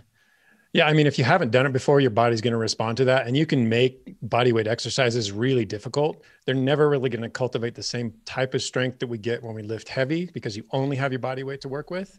But it can still convey quite a lot of benefit and just make you a healthier human and also a better athlete. It's all about the arm strength to body weight ratio, and cyclists do not have a favorable ratio in that regard. Power to weight may be good, but that one is bad. So if that's the case, you can still get quite a lot. Matt's question: how does someone identify limiters? Assuming that the goal is the highest FTP possible, how do you know if endurance, VO2 max, peak power, muscle endurance, oxygen uptake, or something else is the current limiter? Sounds like a lot of things you're considering, Matt. And it's one thing, limiters do have a way of making themselves apparent. First of all, at least in my case, personally, I've noticed my limiters because they end up limiting me on race day. Now, in terms of getting into the exact mechanisms that are causing that sort of a thing, that's somewhat of a different deal. But Chad, what would you say on this one? Well, you first have to recognize that there's a difference between physiological and performance limiters. So what you may think you need may not actually translate to better performance. And because of that, I start with performance and then I work backwards. I mean, you have to figure out what it is you're not good at. Am I not good at sustained climbs? Am I not good at punchy climbs? Am I not good at sprinting? Am I not good at time trialing and sustaining efforts over XX minutes? And then once you have that in mind, then you can look back and see what physiology shapes the adaptations that you're chasing. But I think it has to start with performance. You can't just say, I want the highest FTP possible, because having a high FTP does not ensure you will be the fastest racer on the day. There's a lot of other things going on. So look at the performance, step backwards, figure out what needs to be addressed, reassess the performance. Sure helps a lot though. It sure helps. Yeah, it does. Yeah. High FTP can solve a lot of problems. That's for sure. But it doesn't necessarily absolutely can. And here's an analogy. You're racing cars and you're a horrible car racer, but you've got so much horsepower. Good one. Imagine if you could do both, right? So if you have a really fast car, but you can't drive it, someone in a slower car that can drive it can totally beat you. And same thing with bike racing. Skills involved, strategy, fueling, all that sort of stuff. But having both is the best. A very fast, skilled driver like Amber, and a skilled or Jonathan mountain biking, and the good engine. Yes, then you're the best of both worlds. Yeah, and I'll just say, like, as a word of caution in terms of starting with the performance and working backwards. Every single year this happened to me my whole career. I would do my first race after having spent a lot of time and a lot of work on all of my preseason prep and training and getting ready. And then I do the first race and I would be like, oh man, I suck at all of the things. Like I got to work on my sprinting. I got to work on my climbing. I got to work on my short path. Like you just come away from that race and you're like, all of the things are limiters, and it's not true. So be mindful of that, and then see if you can prioritize things in a way or work on one thing at a time. So once you sort of identify what things might be, candidates as possible limiters, then pick one and work on it one at a time. And that's the final thing that I would add to that is if you can't tell what your performance limiters are, do exactly what Amber just said. Just pick something and work on that. Yeah. And then once you start to realize that, wow, that's gotten a lot better, move on to something else. And then you'll make yourself a well-rounded athlete, much more effective. It's when you get dropped. That's when it's your limiter. That's the main. Sure. Then you can work on that. That's a pretty good sign. If you never get dropped, you won. Yeah, there you go. Right. Exactly. That's the definition of winning. You might not be dropped because of a fitness or a physiological thing. Like you might have the engine to not be dropped, but it might have been a timing thing, or maybe there might be something tactical about it that was the reason that you got dropped. So it pays to be analytical about it. That's a good point. The previous 40 minutes in the race, you put out too much energy and you get dropped on a short hill. It has nothing to do with that short hill with your engine. It's the 40 minutes of bad tactics and not surfing the peloton and stuff like that. Because almost everybody thinks their weakness is climbing. Well, like number one, climbing is hard for everybody. So there's that. It's never easy for everybody else and just hard for you. And then number two, the best way to make climbing really hard is to ride it efficiently beforehand. And then it'll be really hard. So it happens all the time. We get so many questions of people saying, how do I become a better climber? I always get dropped on the climbs. And in almost every scenario, if you focus on everything else other than the climb, then you'd probably see opportunities to improve. Okay. Cliff says, after listening to you for over 1 year and getting to know you and learning from you, I needed to support you or what you're doing. So thanks, Cliff, for appreciate doing that. Just joined TR and signed up for my first year, have my first 100-mile mountain bike race in June. And I was excited to use Plan Builder because you plug it often. After using Plan Builder, I was very nervous that the longest ride for my training plan was around an hour and 30 minutes. I hope to finish the 100-mile mountain bike race in about 8 hours. I was totally planning on long rides during the weekends, but it's not in the plan. So now I just started Sweet Spot Base and I'm just a little worried about what I should do moving forward. The last thing I need to do is not train properly for the next 6 months. Nate, you have a great way to answer this one, your Leadville experience. Yes. Well, one, you don't have to, but it's probably beneficial. And if you look at the weekly tips that are on Plan Builder and you click on that, Chad has alternatives for long weekend rides for what to do. Instead of Sweet Spot. Originally, we had long rides in the plan. Nobody did them. Everyone was like, I'm not doing that kind of long indoor rides. So you know what's better than not doing a ride is doing a Sweet Spot ride. But if you will actually do it, then you can do it. So it's a choice. And I know that's not as easy as it could be in the app. It would be a lot better if we had, hey, here are your choices today. You could do a 4-hour outside ride or a 2-hour indoor Sweet Spot ride. Here's your choice. And we could say a recommended one. We're not there yet. We got to do these other changes to our system, but that would be, that'd be cool. And personally, as we go into Cape Epic and longer rides, I'm going to do some longer, probably Sunday rides and do, I don't know. I don't need to talk about good way to manage it. It's pretty easy. Yeah. And Nate went sub 9 at Leadville on almost all indoor work. And it was 2 hours, I think was your longest ride going into that. So, yeah, I did 2 gravel races that were longer. And then everything else was 2-hour or less indoor rides. There we go. Okay. James says, thanks for the great podcast. Listen every week. An almost 53-year-old rider who has got a goal to compete at Single Track 6 in September 2021. See you there, James. I'm excited for it. I'm already signed up. I used the Plan Builder and started training on the mid-volume plan in September and am now on to the build phase. I also weightlift 2 times a week and it seems to be going well. My question is, would it be terribly regressive if I reduce my spring and summer plan from mid-volume to low volume so I can mix in a couple of outdoor rides a week to practice skills and keep myself from burning out? Thanks again to Jonathan, Coach Chad, Amber, and Nate for all the great content. I would absolutely recommend that. I think that's a great approach. And one cool thing that you can do is you can just click on wherever that training block starts in your calendar. It'll say, for example, something like general build or something like that, XCO, high volume, whatever it is. Click on that, and then you can change the volume right there. It's super easy to do. And I think the approach of balancing things to give yourself more time to work on skills, much like Amber was doing all throughout the summer as well, that's really important, especially for a race like Single Track 6. That's going to be tricky, technically speaking. So it's really good to make sure that you're comfortable with that sort of thing before you head into it. And that's why we build these plans with that sort of flexibility. And you can use calendar to exploit that flexibility and make it nice and easy. I think I lost Amber. Amber's muted. Yeah. Oh, no. She is. That's like the quote of 2020, right? You're on mute. Yeah. Seriously. Anyway, I was just going to say, I think it's really important to set time aside to focus on skills alone, because certainly every ride that you do is going to help and reinforce those skills, especially if you're being mindful about it. But to take time aside where you're only focused on those skills is super productive, because you don't have the fatigue from interval training. You can really devote all of your cognitive energy to that focus and really absorbing those lessons. And so you can have a better quality of focus. I think that's such a great idea. And that's something that the pros do as well. So, I had some friends that race professional cyclocross, and this was something that was built into their training every week, is they would go out and do rides that were 100% skills. It wasn't about getting fitter. It wasn't about interval training. It was 100% working on handling skills. And I think, yeah, it's a great idea. 100%. Mm-hmm. This is, so hopefully this doesn't sound wrong, but I feel like it's a bit of like, almost like I start like a couple steps higher than a lot of people I race, because of the fact of having worked on skills and done all of that stuff. My level of anxiety is so much lower. So that's actually like a thing that when I show up to a race and I look around at everybody, even if it's a lie, I tell myself I'm way more calm than all these people, because I'm not concerned at all about what's on the course. And that really helps me go into the race more calm. I don't freak out as much at those sort of things, because any energy expended ends up affecting how much energy you can put into those pedals, whether that's mental energy, physical energy, anything else. It's all real. So as far as you and I go, that is 100% true. I have anxiety right? about it, all the rocks and the turns and all that sort of stuff and crashing. And you look very calm.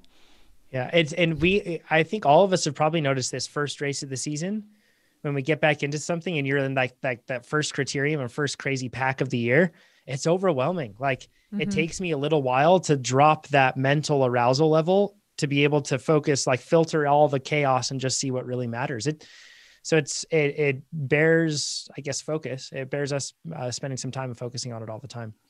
So totally. Shanna's question, this one I'm excited for. She says, love listening to your podcast every week. This is still rapid fire, by the way.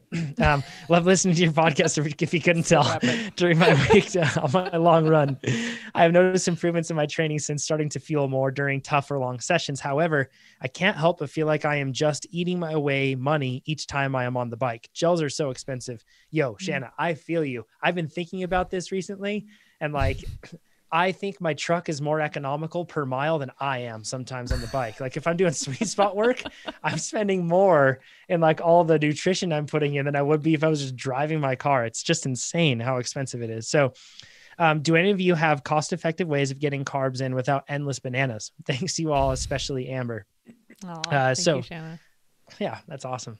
So we have some things down here, and then we'll probably talk about like some DIY options that you can do as well to make it more, I guess, approachable. But yeah, if somebody want to kick this off and jump in on different ones, like the first thing that we have listed here is figs. Super high sugar come from figs, right? Figs are easy. Bananas. Go ahead, Chad. Bananas.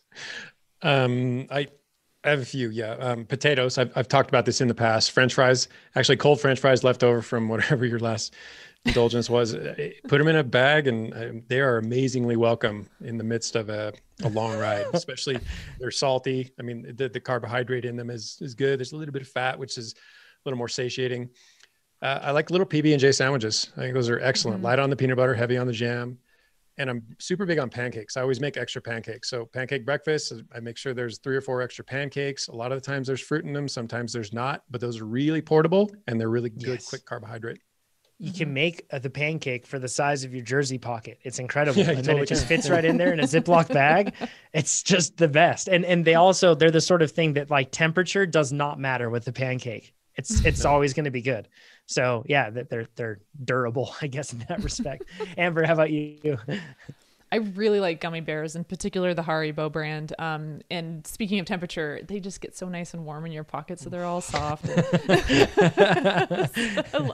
love the gummies. Perfect for sharing. Just a glob of stuff Some together. warm gummies. I heated them I up do for know. you. So gross. Next question is going to be way more gross. I apologize, everybody. But yeah.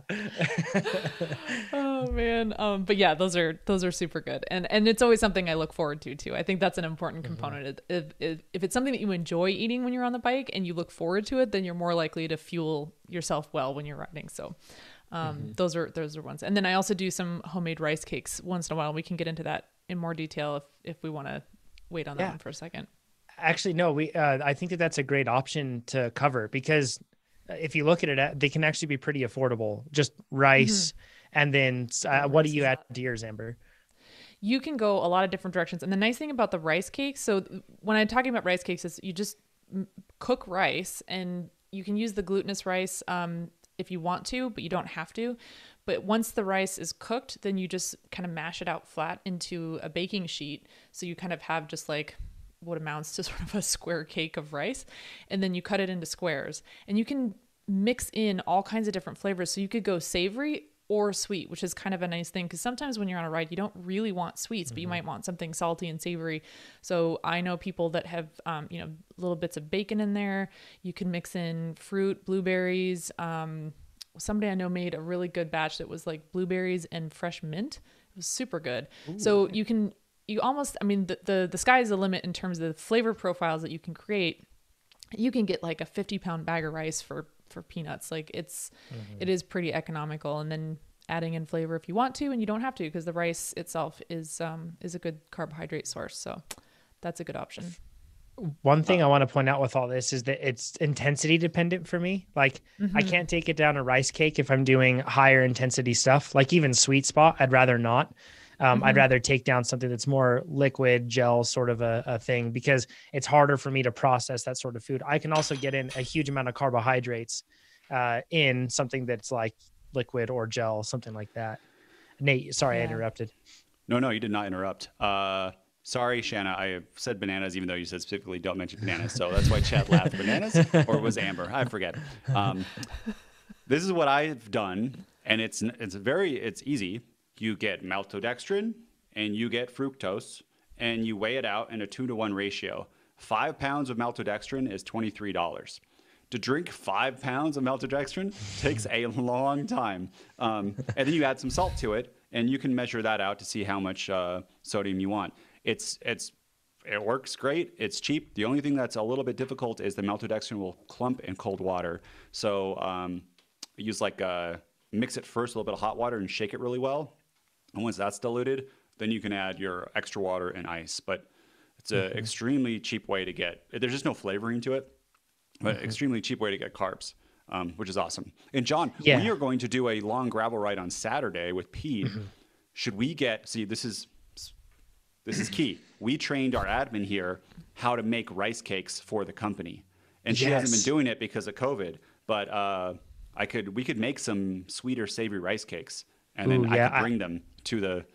Should I do that? Let's do that, because the intensity tends to be lower on that sort of a ride. We are probably going to do a 10-mile TT against all three of us at some point in that ride. We have to, but other than that, it'll be lower intensity, and that would be perfect fuel. I love the savory ones. That's a good point. This might be a race, so. Between me, you, and Pete. Maybe I'll stick with the maltodextrin drink. Yeah, it makes it a little bit easier. But man, there is something good about having a balance like that. Just to reiterate what Nate said, I think that if more of us bought bulk maltodextrin and fructose, and chances are you have salt in your house, it makes everything way more affordable. It's something that I'm hoping to do. I've used Marten, and I've used all these different ones. There's just that, and they work really well, but they're so expensive. It's just not feasible to be able to continue to spend that much all the time. So, but if you look at it in most cases, science points towards simpler is easier, like a more simple ingredient list is easier for your body to process. There's the 2-to-1 ratio of glucose to fructose makes it pretty easy to be able to tolerate things in most cases. And some salt, just step your way up. And then you can find yourself mixing something that's, 90 grams of carbs an hour or something like that. And you can take it in and it's going to be a lot cheaper. So let's go. I feel like that conversation would be awesome in the forum. So if you want to ask questions about this, jump in, head over to the forum. And this is episode 289. You can figure out more stuff on that. Alan's question. We're now out of rapid fire, strangely. Alan says, I have an odd question for the team, and some may find this unpalatable. Buckle up, everybody. Says, however, it's an issue that's been frustrating me for some years now. It's regarding to excessive mucus production during exercise that is causing me to spit constantly. I first noticed this problem, or only recall this issue, during a 2015 half Ironman during the run portion of the event, and tacked it down as nutrition issues that I wasn't familiar with, which is absolutely possible, by the way. You take something that your body isn't familiar with, you could even have an allergy to that, and that can happen. However, since then, the problem has persisted. It's most bothersome now because I have started for the first time training indoors. And as you can imagine, having the need to spit indoors is unpleasant for everyone, including myself, and especially with COVID-19. I've tried changing my diet and exercise supplements to see if this makes a difference, but it doesn't seem to change the outcome massively. I'm afraid this is ultimately taking away from all the effort I've been putting into improving my performance. So what is your advice on managing this issue? And do you know of others that have managed this? Please help. And thanks, from Alan. So this is one of the first times I get to say I have science to back this up, everybody. So I did a mini deep dive on this one. Yeah, Chad Jr. over here. So, and with this one, you're not alone. First of all, I think all of us have experienced this at some point or another, right? And you're not alone. Athletes do this a lot of the time, but I think it benefits us to look at the mechanism behind this, like what's actually going on. And then we'll look at what some of the research says to try to glean some sort of insight for, mucus production in athletes. So first of all, we all make mucus. That happens, and it's a good thing. In fact, we almost it's assumed that we make on average of 1 liter per day. So that's a lot of mucus, but the point of doing this is our body uses it to moisturize and protect against potentially damaging irritants. So for example, that could be something like pollution in the air, or that could be very cold air, or that could be any sort of discomfort that we experience from anything that's passing through nasal passages and into our body. So allergies included, definitely. And that will be a theme of what we'll talk about here. Now, the cause of excess mucus is it's just a response to irritants or allergies. Once again, mucus is made there to be able to protect us. So when it senses something like that, it produces more of it to be able to stop that. In specific terms, this is referred to as rhinitis. So we should define that. Rhinitis is the inflammation of nasal tissue that often results in a few different things. Number one, runny nose. That's probably the most common. Decreased nasal respiratory flow, so swelling that exists within that. And then also increased postnasal drip, which is rhinitis just comes out the back instead of the front, right? So that's when you have a cold, you'll really notice postnasal drip more often, or allergy season, anything like that. Even though it's always happening, we're always producing mucus and it's going out the front or the back of our nose. That's just what it is. So now rhinorrhea is a different term, or rhinorrhea, however you want to say it. It's synonymous with the runny nose, but more especially the thin, mostly clear nasal discharge that we get out of our nose. And once again, postnasal drip is just that, but over the back of our throat. So I'm sure that all of us have seen this if you've been riding with a person, with yourself or somebody else, but when you get just a steady drip from your nose, or somebody else does when they're riding or exercising, and it's annoying to the person that's experiencing it, and maybe annoying to the onlookers as well, if they're experiencing that, but it's actually really common. Yeah. I mean, it's so common that most cycling gloves come with a nice little terry cloth patch right there on your hand so that you can effectively wipe and have a little more absorbency there. So yeah, it's a very common problem. The snot wipe pad, right? Yes. Funny story with this really quick. Gloves that have that, ski gloves actually also have a squeegee a lot of the time on their thumb. That is for your goggles, not for your nose. I was with a friend skiing one time and he was using the squeegee on his nose. I'm like, no, that's all wrong. Don't do that. So if you have gloves with the squeegee, it's for your goggles, not for your nose. Okay. So we have rhinitis, we have rhinorrhea, and we have postnasal drip all defined. So here are some studies that actually have looked into this. And just a side note, this is a really good example. I was looking at a bunch of different studies, and all the studies, they would have good insights, but then they would always seem to have some strange outcome or strange conclusion based on data that just didn't make sense. And in most cases, a lot of these were just cross-sectional surveys or self-observed or self-delivered surveys that were actually performed with a group of athletes. So there's always a lot of things that could potentially be working themselves in there that would give you unsound data. So it's always tricky. So I was finding a lot of like conflicting data points and things that didn't make sense. And then I found a fantastic review that was published in 2016 by Serta, Ciarnik et al. And they went through and they searched the PubMed for everything that they could find on rhinitis. And then they had a much more clear and concise way of looking at this. So if you're ever finding results that just don't seem to make sense, continue to search, and hopefully you can find something like a review like this. So anyways, they reviewed 373 articles that existed within PubMed that all mentioned rhinitis. Only 13 of those fit the criteria that they had. And they said this: we found 10 studies that reported the prevalence of allergic rhinitis, 21% to 56.5%. In contrast, non-allergic rhinitis was identified by the author by only one author. So this is all going to make sense as to why we're talking about allergies and rhinitis in just a little bit here. But what they did with this, they took all the data that they had from all these different studies that they could actually rely on, and then they put them into different subgroups. And they found that for land athletes, water athletes, and cold air athletes, they separated those into those three buckets. 21 to 49% of land athletes said that they experienced rhinitis or showed symptoms of that. And interestingly, that's not very different from what you see in the average population. So this tackles an assumption that exists that, athletes experience this more often than others, when actually it's not necessarily true. It's just the activity that we're doing that can cause it. We'll get into that. However, water athletes, looking at you, Amber, they experience it 40 to 74%. And there's a reason behind this, and we'll get into that in just a little bit here, but really it's chlorine being an irritant and causing a reaction. Nate. For those who don't know, swimmers are disgusting. They just go in the pool and they double blow their nose snot and then try to push it into the drain. Amber backed me up. Like they kind of like they grab it and it's like that first scene in Ghostbusters where like he has the slime on his hand, Bill Murray, and he's trying to like rub it and they put it over to the drain in an elevator. and they kind of put it in there. Amber, that's what they do though, right? Like I don't hear any lies. I don't. Yeah. So interestingly, 40 to 74% of water athletes, swimmers, basically all experience or exhibit some sort of signs of rhinitis. And that's assumed that it has to do with the chlorine being an irritant. And as a result, you experience inflammation, and then that's what causes this. And then cold air athletes, so think like ski mountaineering, cross-country skiing, anything like that, they actually experience it as well, pretty similarly, around 46%. And cold is known to be an irritant to the nasal passages, cold, dry air in particular, and causes swelling, which then causes rhinitis, causes everything else. So the question then arises, is the reason that you're experiencing this just solely tied to allergies? And there's a kind of a common thing that I've heard where people will say, oh yeah, well, the reason you have a runny nose is because you're outside exercising amongst all of the pollen and allergies that exist out there. So Silver's pool back in 2006, they had a study with 164 subjects that was actually included in this review. And they had a group of people that experienced allergies and actually were receiving medication for that. And then a control group that were not experiencing that. They had them trained indoors and they had them trained outdoors, both groups, which is pretty cool to see.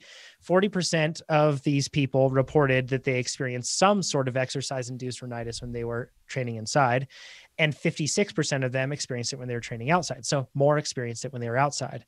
But the conclusion that's important here is that outside is worse, but pollen and seasonally related allergies are not the sole cause because they still experienced it inside.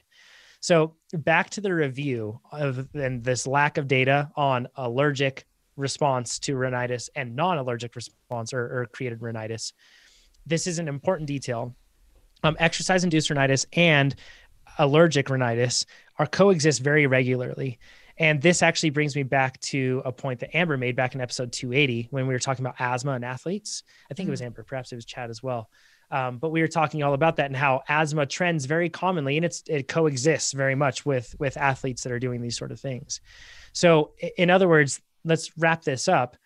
what this tells us is that rhinitis, so the reason that you have a runny nose or create excess mucus, is a reaction to some sort of pollutant or some sort of irritant on your nasal passages. So this could be as much as something that you're breathing in, or it could even be causes from a chronic food allergy. You're just taking something in, you haven't realized it, and it's something that's causing a problem. So if you are experiencing something where you're producing more than you used to, then I would look into something like some sort of allergy testing, everything else. But probably the best way to do this is to go to an ENT. And actually, we'll get to that in a bit. But what I guess if I want to lay down the actual recommendation, this is from a study from Dirkstra and Ainsley in 2011. And they say intranasal corticosteroids, so sprays a lot of the time, which you see, are highly recommended in the management drug of choice for athletes in conjunction with second-generation antihistamines. He says, and when practicable, allergic avoidance. But if you look at this, a bunch of like corticosteroid sprays, a lot of them will be on the banned list from WADA. So you really have to be careful if you're experiencing something like this. Humidifiers can help if you're training in a dry environment, all that stuff. But once again, if you go to an ENT, they'll probably be able to walk you through this better than just flying by the seat of your pants. And that's actually what you did, right, Nate? You've done that multiple times to try to solve this problem. Multiple times. Lots of ENT visits. Okay, so I have exercise-induced rhinitis. This room you see here, I basically live in this room. Sometimes I ate 3 meals in this room. I exercise in this room. I work in this room. There's a lot of time in this room. I have absolutely no drippy nose in this room unless I am working out. And while I am working out on that trainer back there, 20 Kleenexes easy per workout, like 20 Kleenexes an hour. It is just running the whole time. Actually, an ENT listening to this podcast first put me onto this, so thank you, is ipratropium spray. Ipratropium spray. I think I said that right. Hopefully you can put it in the forum. But that, for me, reduces about 50% of symptoms. Some listeners who ask their ENT, it's a prescription only, so you have to ask your ENT. They said that they had like amazing relief and it changed their life. So that's one thing. You spray it before you do a workout. You can't do it every day because there's this rebound effect, but maybe before workouts, it's okay. I don't know. Talk to your ENT. The second thing I've gone, yeah, Amber? Oh, nothing. No, sorry. I was just moving hair out of my face. I was just going to ask, what's an ENT, Nate?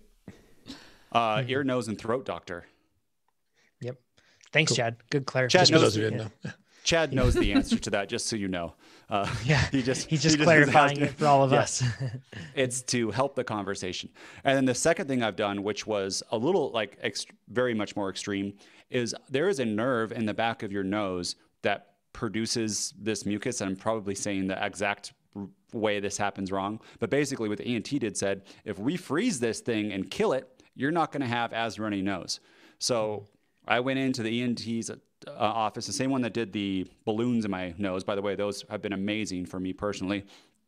Took these really long needles, stuck them in, and tried to numb it. But then when they froze it, man, this thing was so painful. Like way more painful than any other awake procedure I've had.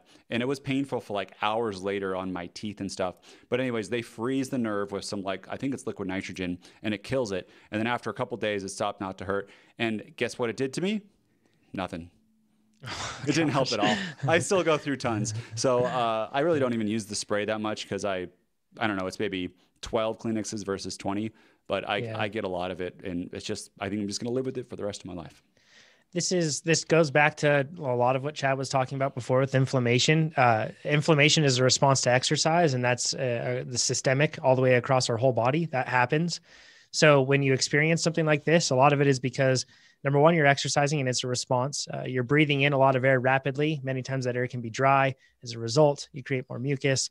Also, as you're breathing in more stuff, you're also bringing more pollutants, more things coming across that your body may find as an irritant. So that's really why it happens in terms of if you deem it too much. Like Nate said, probably best approach is to talk to an ENT.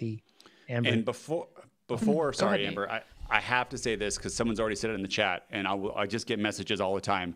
I have stopped dairy for many, many months, I think 4 months, and no change whatsoever. I know for some people dairy is an allergen, but for me, based on, I was extremely strict for, I think 4 months, and no difference at all. Yep. That was there's even a study, and it has some questionable methods throughout it, but there's even a study that looks into whether dairy itself is a cause of excess mucus production, because that's such a common assumption, Nate. And really it just boils down to allergies. If it is indeed an allergy that you experience, then yeah, it will affect it. But otherwise, it's not worth pointing to it. So Amber, sorry. I just have a terrible story to share that might make people feel better about their running noses. Oh, boy.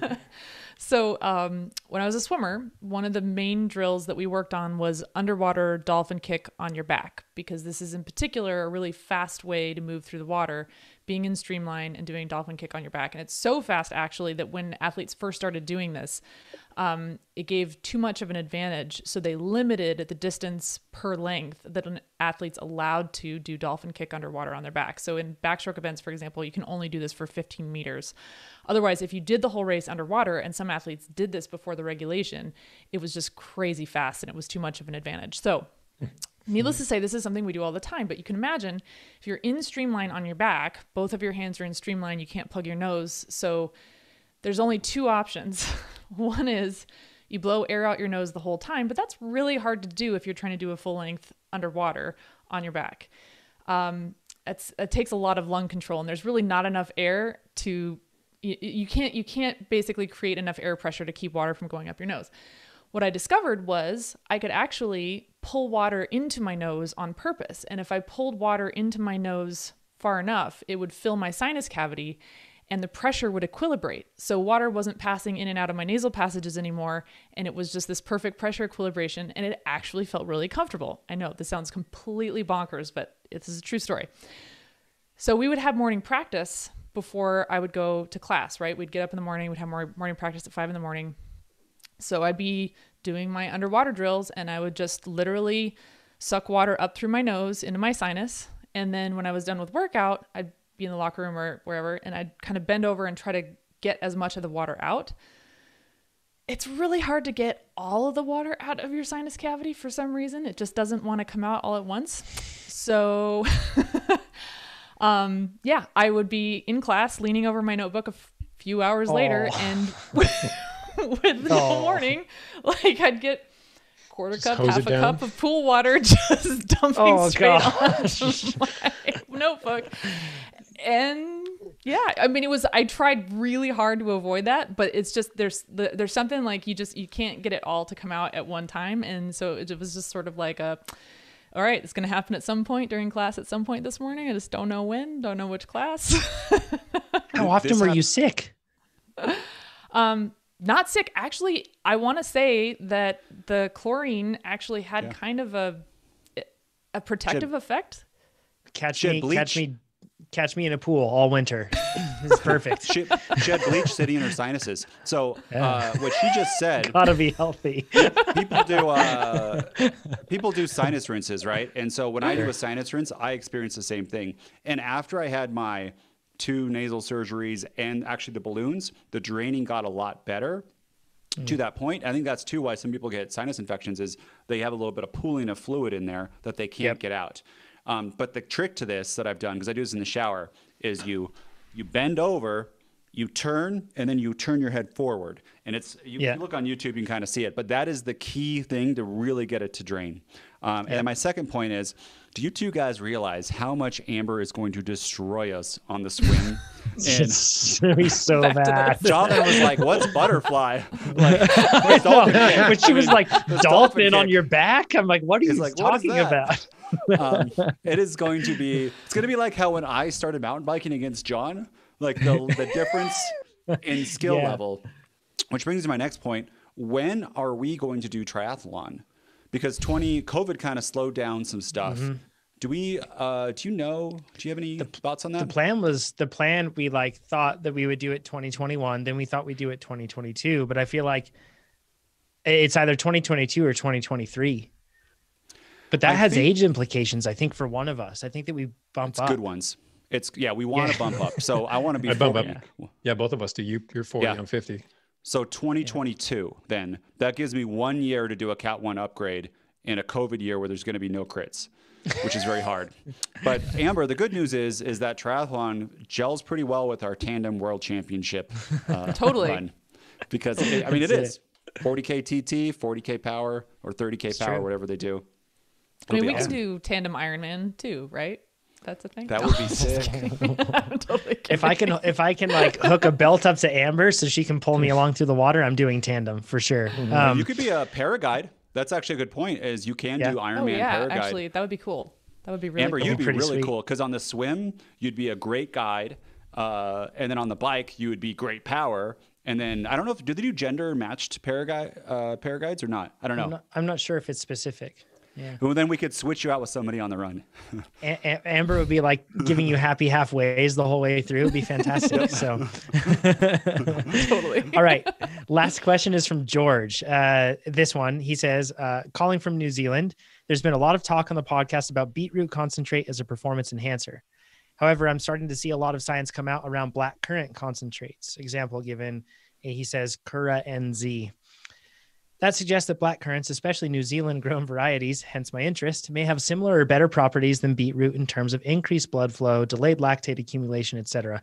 Which also, it's worth saying that the delayed lactate accumulation, there's a whole lot of things that are tied to beetroots by companies that beetroot juice or concentrate that don't necessarily play out. Once again, when we're talking about mechanism and we're talking about performance improvement, nutrition products are certainly not devoid of that sort of problem that you have with logic leaps. It definitely exists. So having only a limited amount of stomach space on race day, do you have any thoughts on the similarities, differences, pros and cons of beetroot versus black currants? Chad, you dug into this for us.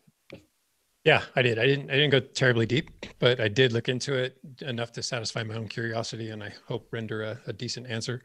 So I guess the draw with beetroot concentrate or beetroot concentrate or beetroots themselves is that they're high in nitrates. So the end product of nitrate metabolism is NO. So NO3 into the mouth, NO gets converted to NO2 in the mouth, gets converted to NO. So nitrous oxide in the blood vessels. And what this does is exerts a vasodilative effect. So your blood vessels widen or get a bit more supple, combination of both, don't know, but basically you can push more blood to the muscle. And that's what we're looking for, more oxygen delivery. Beets are high in nitrates, black currants, not so much. And initially, excuse me, this was I thought was the end of the discussion. Turns out black currants are high in anthocyanins. And anthocyanins are flavonoids, in particular, they're polyphenols, or maybe they're, I don't know what the hierarchy is there, but point is they also convey vasoaffective effects. So they may not be high in nitrates, but they are high in these anthocyanins, which do the same thing. And one of those things is that they decrease the mean arterial blood pressure. So less blood pressure, again, you can push more blood, and again, they increase vasodilation, bigger blood vessels, bigger means of conveyance to get oxygen to the muscle. Other purported benefits to endurance performance are actually many, and you listed one of them that I'll get to, but black currants are very high in it's PPs. So there's like polyphenolic phytochemicals or phytochemical polyphenols. I don't know. Let's just call them polyphenols. They convey antioxidant effects. Ring a bell? And they do it both directly and indirectly. Other purported benefits are that they regulate signaling effects. I didn't dig into what that is, but it sounds pretty good. Neuroprotective effects. So the brain, regulatory metabolic effects. So back to those redox reactions, and positive effects on gut health. None of these things they all sound pretty good. And yes, decreased lactate production. In the one study I did look at, they saw less and less lactate, or not less and less lactate, but they saw decreases in lactate production all the way up to 70% of VO2 max, which we're talking in the ballpark of 85%, and it doesn't 85% of FTP. And it doesn't mean that we wouldn't see further increases above 70%. That's just all the higher they went. So who knows, maybe it carries. And then numerous studies reporting all forms of improved performance, all types of little tweaks or improvements in performance attributable specifically to increased black currant intake. So my reply is, why not? Outside of the expense, eating more fruits and vegetables is seldom a bad idea.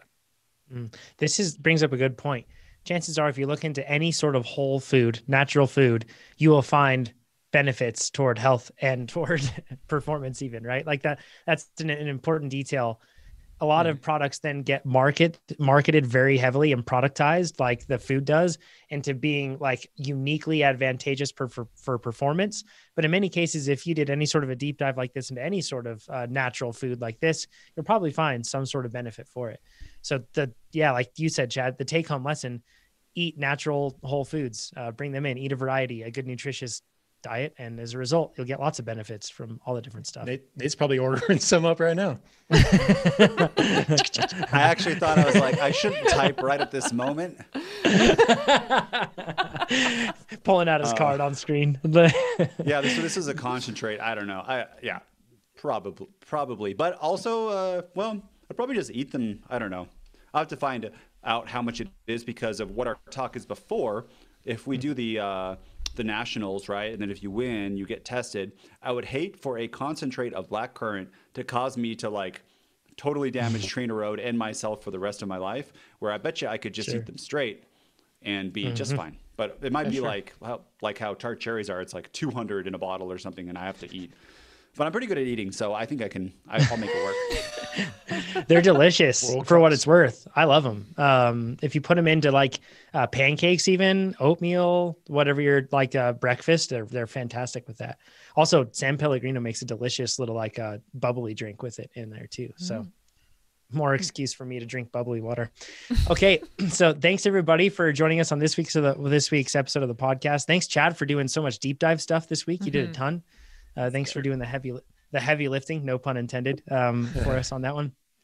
And then also, thank you for joining us, everybody on YouTube. Remember, you can give us a thumbs up. That would help a ton. And if you're listening to this podcast, share it with another cyclist. Let them know this week as a Christmas present to us. That would be super helpful. And happy holidays to everybody. We'll have a short, abbreviated, very different sort of an episode next week. And then we'll be back the week after with now the surprise that I think Nate, or the announcement that I think Nate understands that I'm going to make. Which, will you be here on that episode, Nate, or you'll be gone, won't you? What day will it be? It'll be the final day of December. I won't be here. Oh, we might have to wait for the announcement then, because you need to be here for that. I'll be here. Yeah, the next week I'll be here. Okay, cool. We'll make my announcement wait then. So, because Nate has to be there for this one. So he has much excite to be able to talk about this. So, okay, everybody, thanks so much. And we'll talk to you on the TrainerRoad forum and next time on the podcast. Take care. Bye, everyone. Bye, everyone. Happy holidays. See ya.